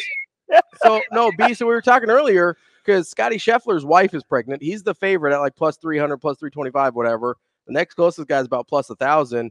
And I'm sitting here. First thing I think of isn't like, oh, what a good guy saying he's going to go be there for his wife. I was like, okay, if he bails in the middle of the tournament, like, what does that do to the betting odds? Yeah, you think Vegas would go back and get a withdrawal? Or do you think they bake it into the odds up front? They're clearly not doing that. No, I didn't think so. Unless he'd be like plus 100 otherwise. You say he's a plus 300 favorite? I mean, that's like that's Tiger. That's prime Tiger Woods. Like plus 325, I think. Yeah. That's what I was gonna say. Like, I don't feel like I've seen that short of a number since Tiger in his prime. Yeah, it's not even. So it goes 3 to 1, and the next closest is 10 to 1. Yeah. Is that Rory? I'm sorry, guys. It is. It is Rory. Yeah, there's a jump. There's probably a bunch of guys between like Koepka, Rory. Those guys are like 10, Wyndham 11, Clark's like and 12, 14 somewhere in there. Yeah. But there's a bunch of guys between like 10 to 1 and 15 to 1. But there's a huge gap between them and Scheffler. And I'm just. He said yesterday he would leave if his wife went into labor. And I'm just thinking like, okay, is that a hey, Vegas calls no bet? Because I really don't think they baked it into the odds. Otherwise, he'd have to be closer to the pack. I think this guy's up 4 strokes on Sunday, and he gets the call, and he's like, "Yep, I'm out." I'll be like, "No, I'm gonna go ahead and finish my round, honey." Well, I'm pretty sure the golf rules are if he starts the tournament, it's the bet is action. Right. That's what I. Oof. That's what I've always. And maybe heard. that's how they hedge those short odds too. Right? Like, okay, yeah, that's fine. You can take the prohibitive favorite, but he might bail but on you. It could cost you. B, let's get into your wheelhouse here with UFC. Got UFC. How about this card? Though? 300. Can we just say that? Like, this card is unbelievable. It is so good. B, you gave us some ones that you like right off the bat. Obviously, the headliner, Oliveira and Hill. What do you like that one right off the top there? So just really small. Oh, it's Pereira and Hill. Sorry, that's my bad. That's all right. That's all right. I'm going to go with Hill. Now, this is a tough handicap. So he tore his Achilles at International Fight Week, which I didn't go back and look. It's usually either the weekend before 4th of July or the weekend after. So early mid-July, he tore his Achilles. So it feels like he's coming back a little bit early. Now, if I thought he was really healthy, I would absolutely love Jamal Hill, and I think Jamal Hill would be favored. That's just my opinion. Pereira is great, and he can win, obviously. But I like Sweet Dreams Hill at the small underdog price, like plus with 115 at BetMGM. But I have him in a 3-leg parlay, which he would close. So if the parlay gets killed, I'll bet more on him. But just pre-show, just a little bit on Hill, and I'll tell you about the parlay in a minute. All right, so the names are star-studded now, but where we're getting them in their career is interesting, and perhaps none more important than Oliveira, who at one time was like this feared monster, but he's been through so many wars. But can you turn down plus 180? Heck no, and it reminds me so much of Dustin Poirier and Benoit Saint Denis. Just at UFC 299, you got the veteran going against the young up and comer. But how is the veteran this big of an underdog? Okay, so Oliveira is 12-1 in his last 13. He'd won 11 in a row. He lost to Makhachev to lose the belt, but then he fights Dariush, who's on an 8-fight winning streak, and he finishes him in the first round. So he has a great bounce back performance. And Sarukian is a huge step up in competition.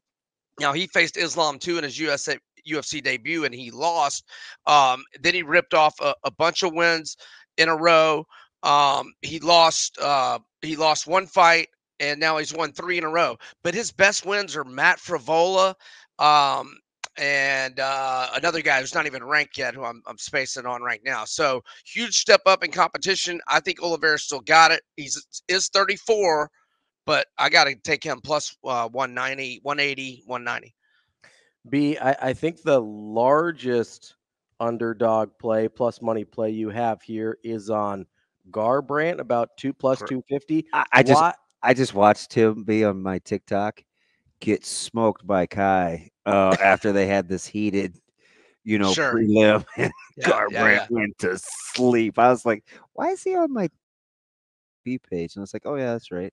I've been checking out UFC because it's just funny that he's getting ready to roll now with his big mouth. So why do you like Garbrandt at plus money? So since he got starched by Kai Car-France, he's won 2 in a row. It's been 2.5 years since he got knocked out. It's now been more than 5 years since he had that 3-loss streak where he got knocked out 3 times, twice by Garbrandt. So he's in a much better place. He's matured. And I think his head's right. He seems a lot happier. He had gone through a divorce. He had bad things going on in his life 4 or 5 years ago. He's in a much better place, and he's always got a puncher's chance. So small play, but he's plus 250. And this 2 former champions is the first fight of the entire card. That shows you how deep and awesome this card is. You want to talk Gaethje independently or as part of the 3-leg? Either or. So I've got him in the 3-leg. Gaethje against Holloway, and two formerly bad men. Which version are we getting of both these old veterans? Yeah, I think we're going to get a great version, and this has fight of the night, if not fight of the year, written all over it. And the price is going down on Gaethje. If it goes less than minus 150, I might bet a little bit straight, not too much. But so I've got him in the parlay with Weili Zhang in the co-main. She's the only heavy favorite, and then Hill to close it out. So if Zhang and Gaethje both win, and I've already got a little bit of a bet on Hill, and it's a 3-1, pays 3-1, I will definitely hedge a little with Pereira if my parlay is still alive. But Gaethje Holloway, it's going to be awesome. We saw Holloway go up to 155 and fight Poirier once, and you could tell the weight was a factor. And I think it's the factor here. I think it'll be a great fight, but I give the edge to Gaethje. Hey, can you believe, and maybe this is more out of respect to Namajunas, but that Zhang is like bounced back? Because 2021 seems like forever ago when people look at the dominance of her career, but she lost to Rose back to back, and since then, like, she got Joanna, she got the decision over Amanda, but she's like a monster. And just 3 years ago, she couldn't beat Rose. It's kind of weird. Right. Yeah. I was there when Rose knocked her out, and that was shocking. I mean, yeah, it wasn't shocking that Rose won, but it was shocking the way it happened. Now she's 5-1 to Saturday. Yeah, and I just think that Wei Li is wow, she is kind of getting up there at age 34, but I think she's got this one. I lost on her inside the distance her last fight when she did win by decision. So I'm hesitant to go that route again, which is the only way I could bet her straight because she's too heavily favored. But I got her in the parlay. That's Brian Edwards, BrianEdwardsSports.com, Vegas Insider. B, we appreciate it as always. Thanks, B. Thanks, guys. Y'all have a great weekend. Kicking off hour number 3 here on Hurrdat Sports Radio, AM 590, ESPN Omaha, ESPN Tri-Cities. We're live on Twitter, Facebook, and YouTube. That's DB. I'm Ravi Lulla, and we're brought to you by the Omaha Supernovas. Go to supernovas.com to check out schedule, where you can watch the away games, what you can find for a little bit of merchandise in their shop as well, or you can get tickets for their next home match coming up on April 20th right here at the CHI Health Center. That's April 20th here in Omaha. Go to supernovas.com for tickets, any information you need, and like I said, get a little bit of merch as well to wear to those games. That's supernovas.com. Joining us now is our guy, Michael Bruntz from Husker 24/7. Bruntz, what's going on, buddy? Not much. How you guys doing? What's up, Mr. Mensa? How are things? How's it been? Not bad. Not bad. How you been, DB? It's been a while. I know I'm hanging in there. I'm curious because I feel like 3 out of the last 6 times I've talked to you, I said, "Hey, what do you think Nebraska should do about Caleb Clark?" But I'm going to ask you a different one. And this isn't just recency bias. It's just because it hasn't been as smooth a sailing, and where his importance is in this staff, whether it's midday or a spot start on the weekend. I'm curious. What do you think the direction is for Drew Christo if you're Will Bolt? That's a good question. He's tricky. The answer to that, I think, is also influenced quite a bit by what's around him. Okay. Right? Because I think, Nebraska has the Saturday stuff figured out, I think, with McConnell. He can at least get you 5 or 6, and that's more than enough on Saturday for this team at the bullpen, the high leverage guys at least. Yep. With Christo, it's a matter, I think, of whether you feel like on Sundays he can get you enough depth in the start to, on Sundays, sometimes you're bringing a guy back for the second time on the weekend, and you can't be, running your bullpen guys in there in like the 4th inning. And, I think for him, the problem is that there's such a high ceiling, and sometimes it's just tough to get to that ceiling. I mean, his last couple starts, he's, fallen behind a little bit, or the fastball's been a little bit too over the plate. And, he's got a good fastball, but everybody can hit velocity now. And you got to be able to We just talked about that. Like, you got to be able to locate it better. I was watching your Dodgers yesterday, Damon. Yeah. And Miller? the 98 looks great, but it can go back the other way really fast. You found that out in the first inning, huh? You didn't have to wait too long. I'll say 98 and straight comes back at you at about 110. Yeah, and blame BC too, because yesterday morning he goes, yeah, and good luck on the sweep. My Twins are having a hard time scoring. And I was like, yeah, well, if the Dodgers aren't going to score more than 2, you're okay. Yeah. So that's kind of the question, I guess, is whether or not you feel better with Christo on Sundays or Walsh is your guy on Sundays. And, I think you basically know who your 4 starters are now. more than likely. It's just a matter of kind of how you want to line up the back two, which is Christo and Walsh. So Bruntz, if you're kind of evaluating Nebraska here, and they still have a pretty strong RPI, they'll have a couple opportunities in conference, whether it's Maryland or Ohio State or even Rutgers, that are not, they're pretty solid in terms of opponents. Folks in Columbus are saying, "Oh, it's not where we want to be, but it's about time we at least have a pulse." Yeah, they showed up on Sunday. It's amazing. How are they not better?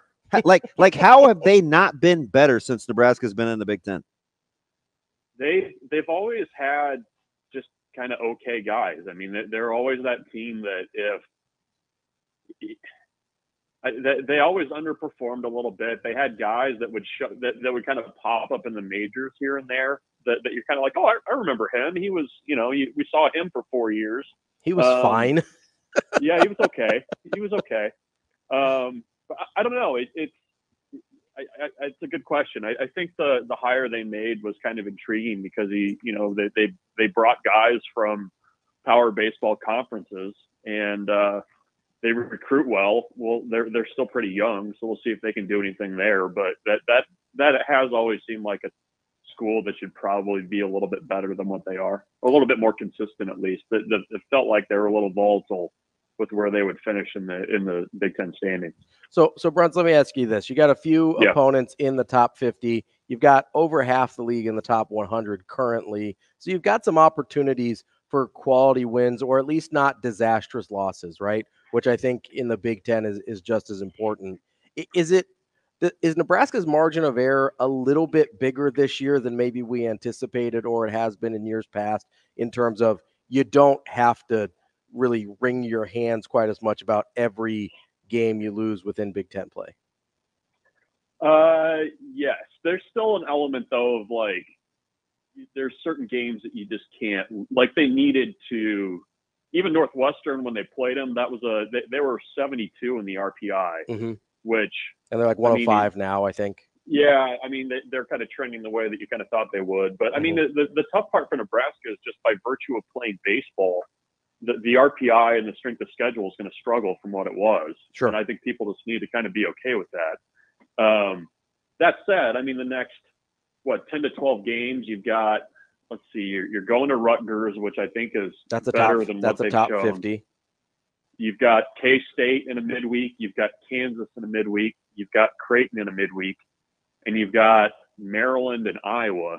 So I mean, this is kind of, you don't want to say, oh, this is the season right here, but I mean, this is a really key stretch of games for this team in terms of where they're going to head and what the postseason looks like for them. So they've got to get things kind of dialed in here to finish up April, because a lot of the, not marquee, but the games that you would hope that you would win as a potential NCAA tournament team they're right here. So you got to get it in order.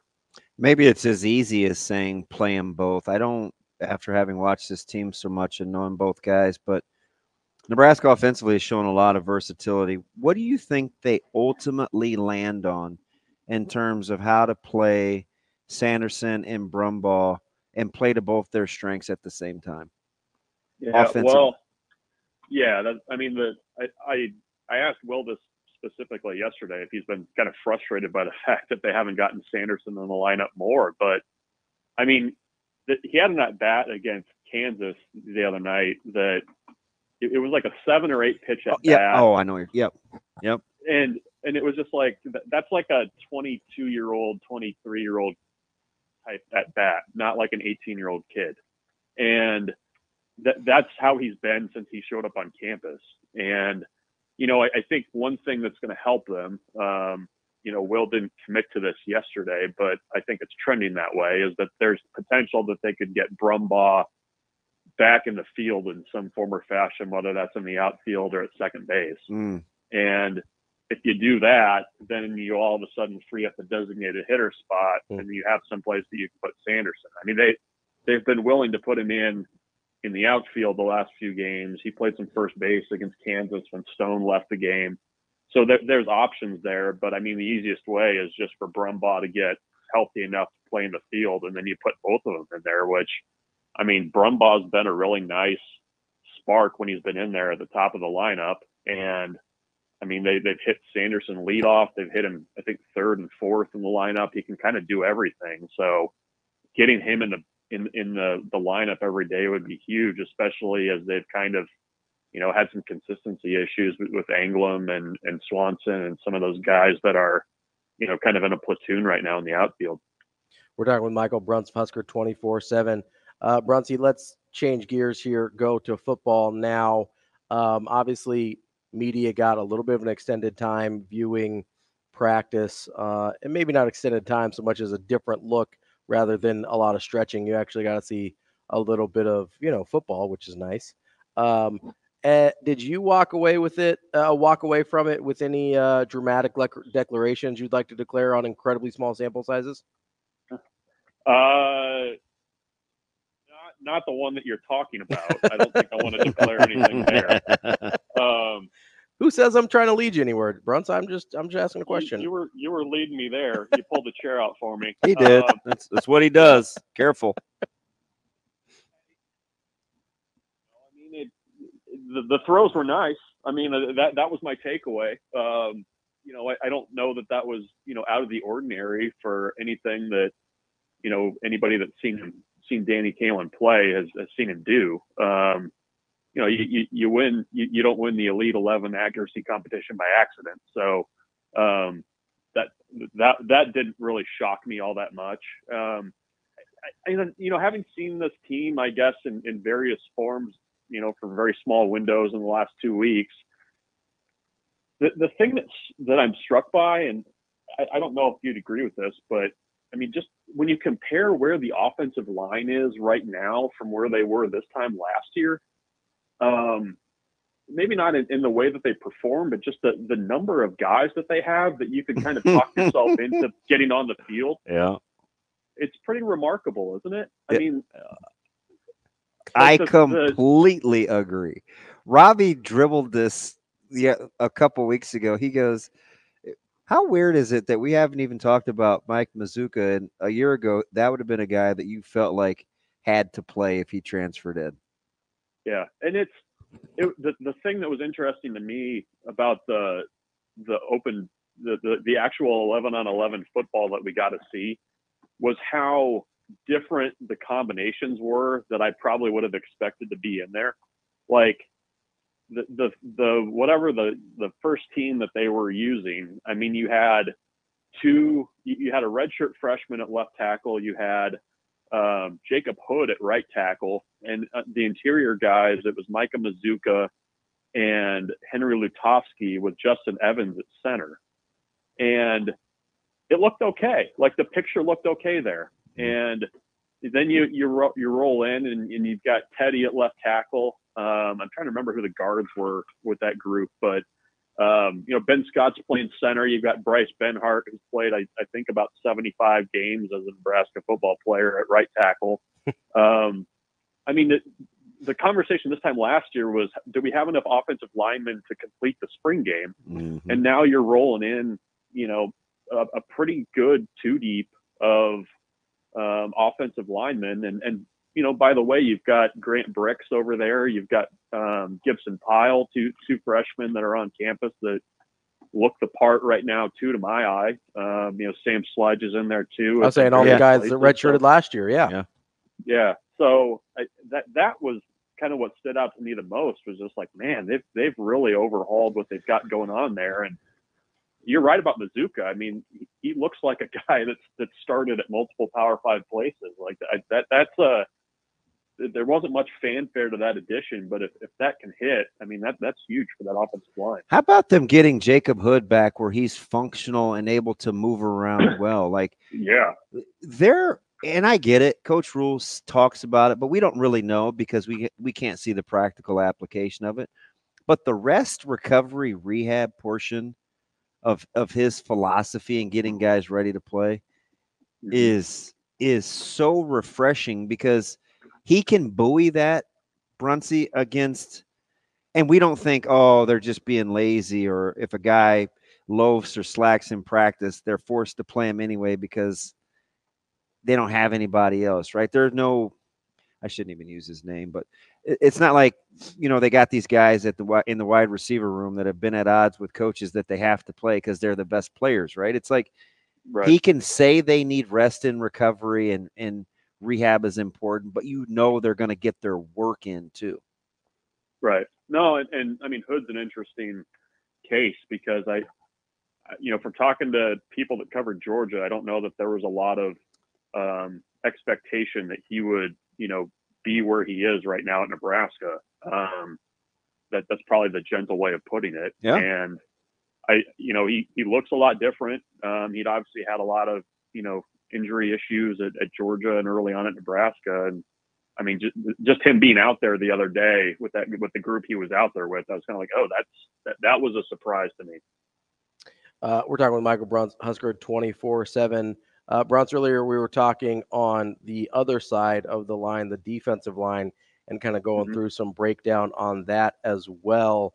Kind of a similar vibe from last year to this year on that one as well. I think maybe we had a little more confidence in the defensive line, but I think we looked at it and be like, oh man, we're going to need X, Y, and Z. Yeah, that was everybody's concern except for yours. Yeah, I liked him coming out of the spring, and I don't know why. I probably just kind of a blind squirrel in a nut situation there. But, this is a defensive line that maybe second to the offensive line has had the biggest perception change year over year because of what we saw last year, right? Oh, yeah. I mean, and for different reasons, right? I'm still not sure we love Donnie, but boy, do we love Knighton. And they're both, come heck or high water, they've both been pretty good. Yeah, they have been. And it's the defensive line conversation. I mean, people have to remember this time last year, I mean, Nash Hutmaker was not Nash Hutmaker. You know what I mean? Like, was a lot of the conversation was, is he ready to take that step? Like, can he have that? Can we get 30 plays? Remember that? Yeah, I probably said something stupid. Me like too. That. Hey, I did. Welcome to the Air everybody, Dap Club. Everybody was hoping that he could just be like senior year Damian Daniels. Probably was what everybody was hoping for. And his emergence has completely changed that room. And then guys that we thought had to be good, like Elijah Judy, were kind of afterthoughts. How about Shafe looking like a genius? Remember how much, and because you talked to him more, but how he was banging the drum over Riley Van Poppel in that recruitment, and how he felt like for so long, like Nebraska fans didn't recognize what they potentially could be getting. Well, and it was. I'm trying to remember the timeline of everything, but he was one of those guys that committed early and kind of got lost in the wash. Yep. You know what I mean? 100%. And I remember Schaefer and I did we did like a 20-minute interview podcast video thing with Van Poppel, and you're kind of like, okay, this guy gets it. Like, and that I feel like is always such an indicator of how much early success a guy has, is like whether or not just like he's like framing things right in his mind about going to college and like what the challenge is. And he just had that. And I mean, he got valuable snaps last year. I think he's going to get a ton out of that year. And, the conversation now with that defensive line in my mind is, you've got a lot of guys that are kind of, not a lot, but a few guys that are more like situational pieces. And if you can get like James Williams, Elijah Judy, and Van Poppel to a degree, I mean, if you can get them to be 3-down players, I mean, that's a really scary group that they've got, that they can kind of use to attack you in different ways. And I'm intrigued by what Ty Robinson can be after. I don't know about you guys. It felt like at the end of the year with him, he was so close to making so many really big plays. And you just wonder if with another year and of experience and whatever he's going to do in the off season, if those kind of almost become plays that he makes. Bruntz, I asked somebody about this. It was probably one of your Husker 24/7 colleagues, either BC or Shafe. I don't remember. We talked to so many of you guys. But the big three, man. But I'm watching those those, chasing three little documentary videos and stuff. And I'm looking at Nash and Ty, and, I agree with you. I think Ty was really close to finishing a bunch more big plays last year. I think Nash was the same way. We know the weight loss story with Nash and the wrestling and everything, and he's going to play lighter this year. But I also saw in that episode Ty Robinson, who looked like maybe one of the leanest 300-pounders I've ever seen in my life, walking around in street clothes. I don't know if that's going to translate, but it does have me a little excited. Yeah. No, I mean, and that's, you saw a lot of guys kind of transform themselves last off season, but this is year 2 with the strength staff and the way that they approach things. And there's a few of those guys that are walking around that look completely different. I mean, Teddy looks like he was kind of on the Bryce Benhart trend. Oh gosh, last year. I was messing with him the other day, and he kind of only barely chuckled, so I didn't know if I was funny or not. But man, gave it a courtesy laugh. Yeah, that's kind of how it felt.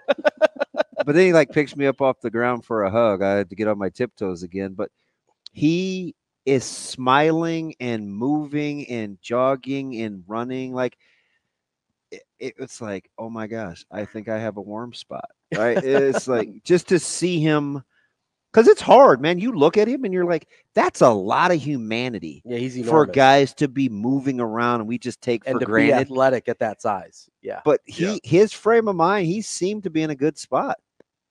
Yeah. No. Well, do you think it's just him being on the field? Maybe. Yeah, just not being injured. I mean, it's been a long road for him, and the spring is kind of, historically for him been a time where it's he's dealing with something. But yeah, no, we talked to him, I think one of the first times out in spring, and you could tell there was a lightness about him. And he's always a guy too that, when he talks, he takes this very seriously, the football thing. And, I think he thinks pretty seriously about confidence and stuff like that. And he doesn't really hide it. So, I mean, the fact that he's, manhandling you and smiling and stuff like that, I guess that's a good sign for where his head's at, maybe. I got to go back to baseball before I get you out of here, Bruntz, just because I get varying opinions, and we've watched this thing up close. Number one, do you even have a comp for the turnaround? And number two, what in the world do you think has happened with Sears year over year? We were talking about this in the press box on Friday of whether or not there's somebody that's had that kind of a turnaround. And I couldn't think of anybody right offhand. But you look at the numbers that he had in the summer, he's just always been a guy that if he's starting, it just clicks with him more. And I mean, Will and the staff, I think, has kind of had to wear it a little bit to their credit. They have that, they kind of missed the mark with trying to bring him out of the bullpen as a high leverage guy last year. I mean, that's just the truth of it. And I don't know. I mean, he's got great control. The fastball, he can, really locate it well. Against Ohio State, I mean, I want to say he threw in the last 3 or 4 innings. I was sitting next to the Ohio State guys that were tracking it up in the press box, and he threw something like 30 or 40% of his pitches were changeups. And to the point where it was they were wondering if he had developed a new pitch based on what he was showing. So, I mean, he legitimately has 4 pitches that he can throw for strikes. I think he has a really good understanding of how to pitch, not just how to throw. And, yeah, I mean, the other thing that he does that I know just annoys the heck out of hitters, he works really fast. It's unbelievable. It's almost like, are you at Wake or he works quick? Yeah, the umpires have had to tell him a few times to calm it down and slow down. So he's on a really kind of putting together a special year. So he'll be fun to watch over the second half of the year here. It's Michael Bruntz, Husker 24/7. Bruntsy, we'll talk to you again soon. Thanks, you guys. Take care. Thanks, Bruntsy. That's Michael Bruntz, Husker 24/7. We will have more of Hurrdat Sports Radio on AM 590, ESPN Omaha, ESPN Tri-Cities, and KFOR in Lincoln coming up next. Welcome back here on Hurrdat Sports Radio, AM 590, ESPN Omaha, ESPN Tri-Cities. We're live on KFOR in Lincoln as well as Twitter, Facebook, and YouTube. And we're brought to you by our friends at Warhorse Casino, Warhorse Sportsbook. That is the best place in Nebraska to place your sports bets. You've got the casino in Lincoln. You've got Horseman's Park in Omaha. You don't even have to, go to another state or cross a river or anything like that. Right here in town, no matter if you're in Omaha or Lincoln, you can place your bets at Warhorse Sportsbook. Maybe you didn't get your Masters bets in early for the futures. Maybe you want to see what the live lines are now that we know Scotty Scheffler might be bailing to go have a baby at any point. Who knows? Or maybe you want to hit up some UFC 300 like we just talked to our guy B. Edwards about. You can bet on nearly every major sporting event at Warhorse Sportsbook. Go to warhorsecasino.com/sportsbook for a full list of house rules and details. That's Warhorse Sportsbook. No bets, no glory. DB. What up? Oh, nothing. Just doing a little radio show here. How are things? I'm doing all right. By the way, real quick, it seems like that has happened before. Bruntz is hilarious, by the way. What'd he do? Oh, he kind of went in depth about the Ohio State guys tracking. Oh, yeah. Sears. I would have probably laughed. And some of it is Bruntz's delivery. But yeah. I'm sure he's like retelling exactly how it happened. Yeah. And I'm laughing to myself. It's amusing for you. Yeah. Plus I think he's funny. What's up, Shane? What's up, Shane? I was just going to say, it seems like that has happened before where I want to say it happened during one of the Super Bowls where their wife was getting ready to have a baby and they decided to be in the Super Bowl instead. It seems like it's not uncommon. It's not uncommon. There was a Rams receiver, Vaughn, or I think he's number 12. Jefferson. Yeah. He found out right after a game, like the reporter told him he was having a baby, so he pieced out. Yeah. RG3, I think, from the national championship game. That's a famous one. Where he goes sprinting off. That's probably what I was thinking. And he goes, "I'm having a baby." That's a famous one. Runs. So I mean, but we've also seen where guys are like, yeah, she's having a baby. I'm gonna hit it up after the game. Like we're gonna. Yeah, to say that you're ahead of time. I'll be out. I'm just saying that's easy to say on a Wednesday. Yeah, on the weekend with a lead, that's a lot harder to say. When you're like, wait. What's that jacket size again?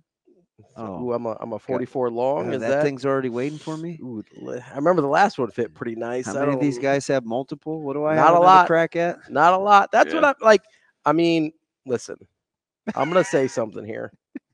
Well, we know you don't like kids. It doesn't count. And and how long is the window going to be open for you to get one of these? True. I'm gonna say this. Harder to win a Masters than it is to have a baby. Oh no. A lot of people without any talent in the world have a baby. Oh no. A lot of dumb, unskilled people have babies. No disrespect to couples that are struggling to have kids. I apologize on Ravi's behalf. Listen, I understand there is a struggle sometimes, and it's really unfortunate for those people, and I feel for them. So a green jacket wouldn't be a tough hang for you? I don't know if green's my color, but I'm much more likely to put on a green jacket than I am to have a child. Poor Meredith. They've only been married this is like 4 years. It's fine. Is this their first kid? I don't want to speculate, but I assume so. Well, that's the only way this even makes a little sense if it's the first one. What if he just wants to be with his wife? Listen, she knows what job he has. Wow. Right? Like, no, I'm serious. The guy without the family is the family spokesman. I've got a family. Scotty Scheffler. No. I've got a family. Right. I just don't have children. There's a difference. There we go. Okay. So here's the thing, though, is my wife knows. My wife. What I do. She knows what I do for a living, right? Yes. So she knows Saturdays in the fall, not really an option for anything. Don't really have a lot of leeway there. Because that's a critical part of the job function. You know what's a critical part of a job for a golfer? Going to play in the Masters, right? Going to play in the majors. Do you think they would let him Zoom it if that was happening, like when he was playing? No, you can't have your phone. Yeah, but I mean, special circumstance like this. I mean, they did have a special circumstance to let Tiger on the golf course before any black people were allowed there. So it's not the first time they would make an exception for a golfer. Does it seem like he has more than one major?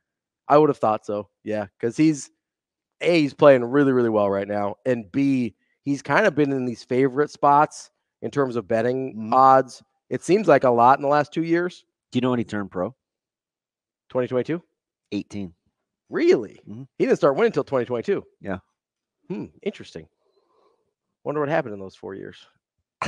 I'm just curious. Like, he must have got a lot better. Well, golf is hard. Golf is hard. Golf is hard. He got a couple Corn Ferry wins in there. But I think he finished, I don't know, he was in the top 10 and 21 in the Open. I think it was tied for something, maybe 7th or 8th. Yeah.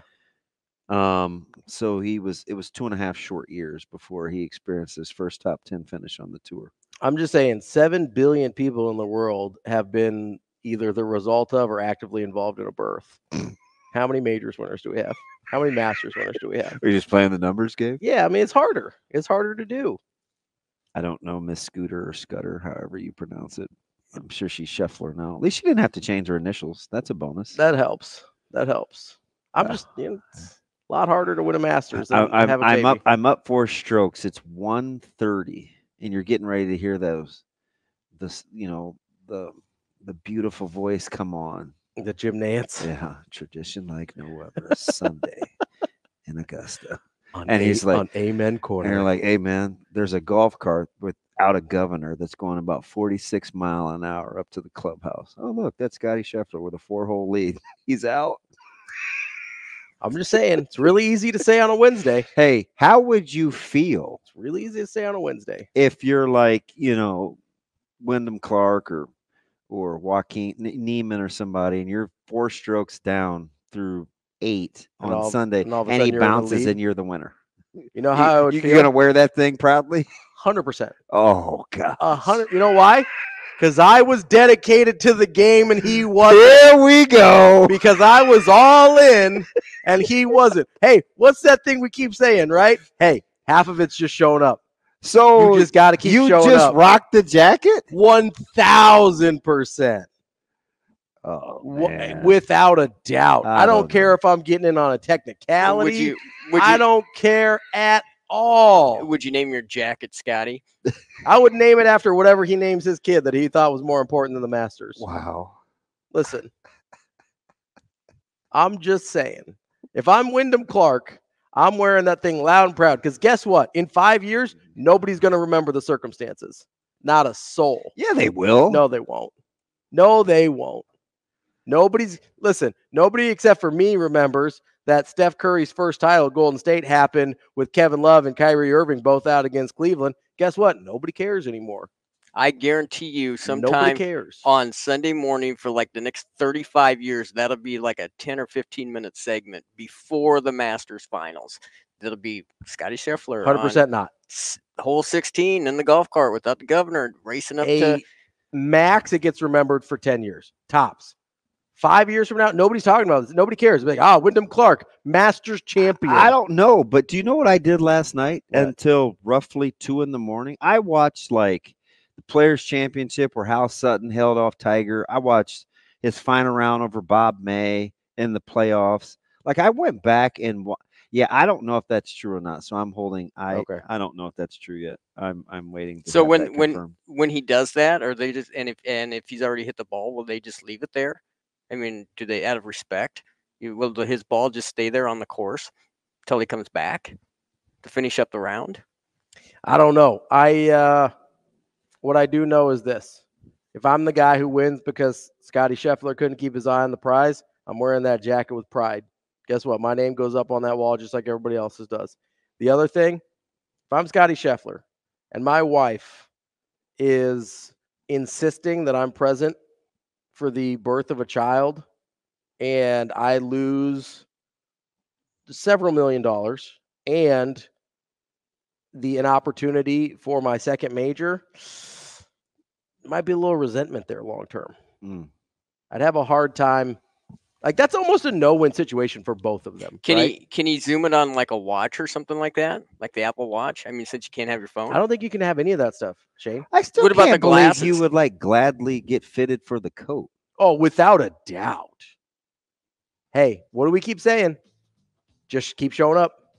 If Scotty Scheffler doesn't show up, I'm going to show up. If I'm Wyndham Clark or if I'm Matsuyama or whoever you like.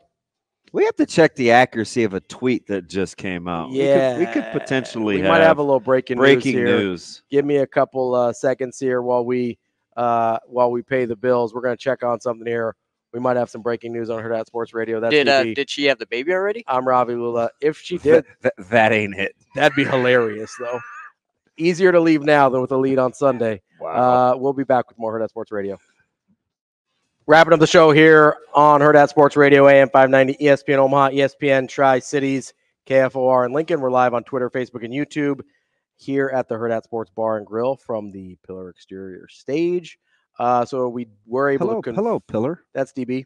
I'm Ravi, Lulla. What's up? We were able to confirm the breaking news we hinted at before the last break, and that is that one O.J. Simpson has passed away.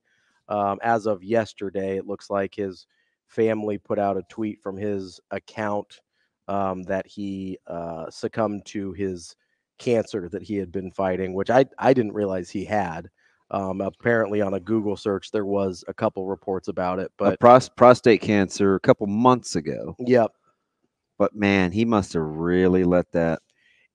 They must have found that it late in the game. Yeah, because now, thankfully, prostate cancer has become pretty treatable. Mm-hmm. It used to be a huge issue and one of the number one causes of death for men in that age group. Luckily, that's usually no longer the case. But if he wasn't able to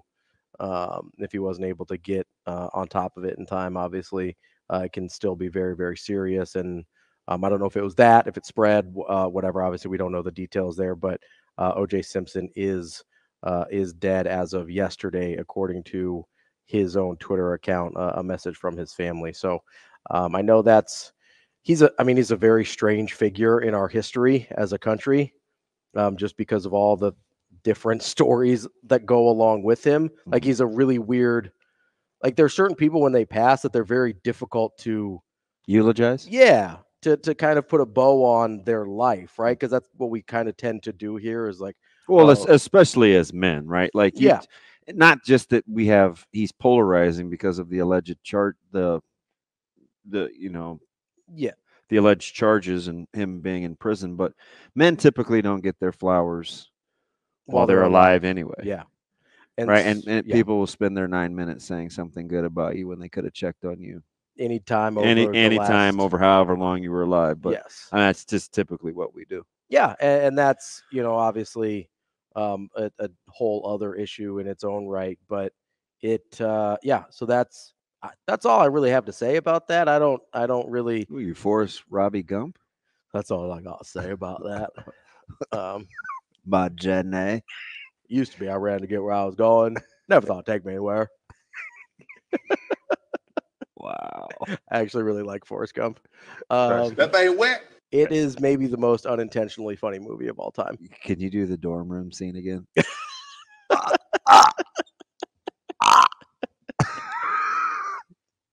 I know Shane could do that. I'm sorry. Mom, get my nuts. Get my nuts. So for me personally, I wouldn't leave the Masters if I was having a kid. I'm too exhausted from being amazing yesterday. No, so I do need to. So I'm going to change gears here. O.J. Simpson's dead. That's the news we had to break. I'm going to ignore everything happening on that side of the table for now. So, I like turtles. I made a joke about Tiger Woods and Augusta National being a little bit racist or whatever. And of course, because Twitter is what Twitter does. Shane, did Hootie call Ravi? There are dark forces within. That was Gandalf, I think. I thought it was really Morgan. I thought it was Morgan Freeman, and I almost said Ned, but that would be Unforgiven. And I was just like, I'm almost positive that was Gandalf. Did you hit me with that? Because I'm talking about Tiger Woods. You go dark forces, really, Shane? Is that what's happening? Oh, don't get me started on that this morning. Is that what's happening right now? I say we're talking about black people playing at the Masters, and you're like, there's dark forces on the moon. Now, that's a little bit of a mental gymnastics. Way to weave that in, closet. Closet what? You seem very hurt right now. Wow. Closet nerd because I like Lord of the Rings. Love Lord of the Rings. That's not closet. I'm a huge dork. No. Do you smell? So I'm making jokes about how Augusta National is a little bit racist, and then of course the well actually crowd chimes in. Well, Calvin Pete played 8 times in the 80s, and now how do you know that's their voice? well, and because every well actually I defended. I said I thought you were being sarcastic. I was making it. Listen, if you come to this program for your informative purposes, you got a problem. I'm mostly here just to make jokes. DB might inform you occasionally. Wow, backhanded. So right now, this last 3 minutes, I feel there's a lot going on here with some backhanded innuendos. Who, me? No, the other guy. I'm not the dark forces at work over here, guy. Man, I feel great, man. I know I'm going to Disneyland. Got a couple minorities, and Shane's like, there's dark forces at work. Yeah, it's called, I am bad, and they know I'm bad. it's called The Radio Show, Shane. Oh, man. To this day. I'm just saying. I think if you expect me to be, I can't even read this text. What is wrong with people? I'm gonna tell you right now, live on television. If you expect me to be your Encyclopedia Britannica and to be like, well, I know that Lee Elder was actually the first. Why black. the voice, though? You have a good day, Why the voice? Like, what is going on? That's the well, actually, guy voice. And like, I don't know what to tell you. I was making a joke that Augusta National's racist. That's it. That was the whole bit. Oh, I wasn't. You man. exactly. He's totally lost it these last 4 minutes. It's ridiculous. If you got a lead on Sunday at the Masters, you can't leave to have a kid. I'm sorry. Hashtag sorry, not sorry. And you bet your ass if I'm Wyndham Clark, I am getting that jacket fitted like I was leading pole to pole. I don't listen. There was I think it was the 1904 Olympics. Oh, Like one guy finished that marathon. Everybody else, guess what? He still got a gold medal, and I would wear that thing proudly. Some guy came over. A huge waste of time. Some guy came over from Russia with no food, and basically he was wearing like slacks and Oxford shoes, trying to run this marathon. And I think he accidentally ingested some arsenic, and I think he got second. Are you not entertained? Just keep showing up, DB. You get yourself a gold medal, you get yourself a green jacket, and guess what? It all counts the same. oh man. No asterisks in these record books, baby. None. Ooh. So what if it's like on the last hole, like on Saturday, and he leaves and he doesn't play 18?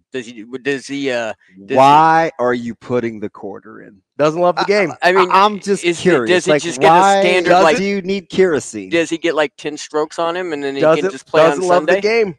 Or does Doesn't love the game. Or does he have to finish the round out? Because he Not could, committed. in theory, he could come back and tally up the scorecard like the next day. Distracted. You know what mean insensitive person would probably finish?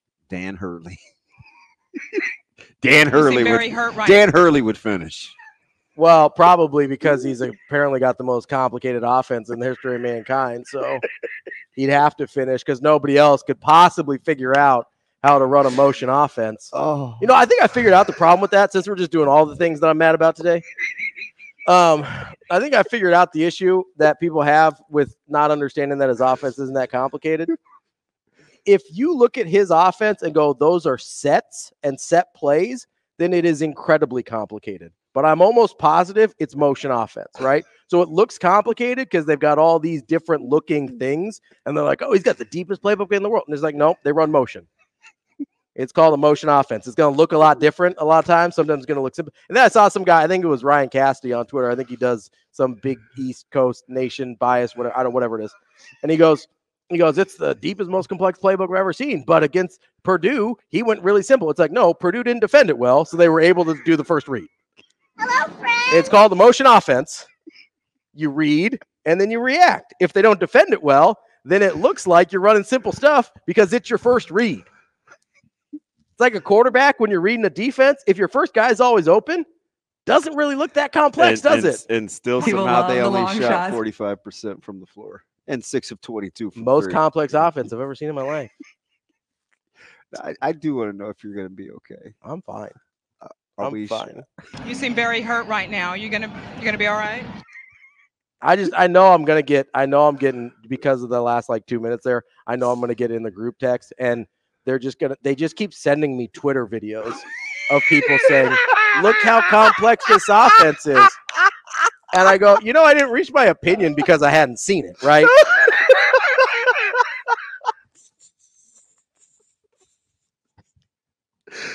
Oh, I care about you. Here's some pine cones on a stick. yeah, exactly. I want to go get you some Screen, cut, counter. That's it. That's the whole offense. Sometimes it gets initiated with the ball screen. Sometimes it gets initiated with the dribble handoff. And that's about it. I'm not going to die on this hill, but I will say this. I do think that I'm 100% unequivocally right. I do think I don't love the screen grabs to validate, because I think a lot of times people gravitate towards low-hanging fruit. Mm-hmm. Look no further than the quarterback discussion we've had over the last couple of days. Yep. Somebody says it looks a certain way. We regurgitate it without really looking at what it is. Mm-hmm. So that can definitely be a thing. I'm not saying it's in this case. Oh, no, these are videos. They're sending me videos. But just because people do that doesn't make it true. It just means of the 30 people that you may grab it from, there may be another 300 that don't agree. 30 could seem like a lot. I've got some video or some audio Yeah. of when Scotty leaves and Ravi's out there. Like you're winning. You're winning it like you're winning. No, he's not winning at life because he's leaving. I'm just saying, like 4 of the video clips were just Alex Caravan slipping screens. That's all it was. It's just like, hey, I'm about to set the screen. They overplayed it. JK, I'm going to the hoop. And they get layups, and they're like, oh, my God. It's the most complex offense I've ever seen in my life. It's a slip screen. Why are those guys in your fringe group? I don't know. I don't know why they like me, honestly. I like them because they're pretty cool, but I'm kind of a jerk, so I don't really know. I don't know why a lot of people talk to me, to be honest. But I do know now. You would wear that coat with pride. But just like the green jacket, baby. I do know now, though, thank you, that Tiger Woods wasn't the first black man to play Augusta. So we learned that on the show today. Also, O.J. Simpson's dead. R.I.P. That's TV. I'm Ravi Lulla. We'll probably be back tomorrow. It's hard to say. It's Hurrdat Sports Radio.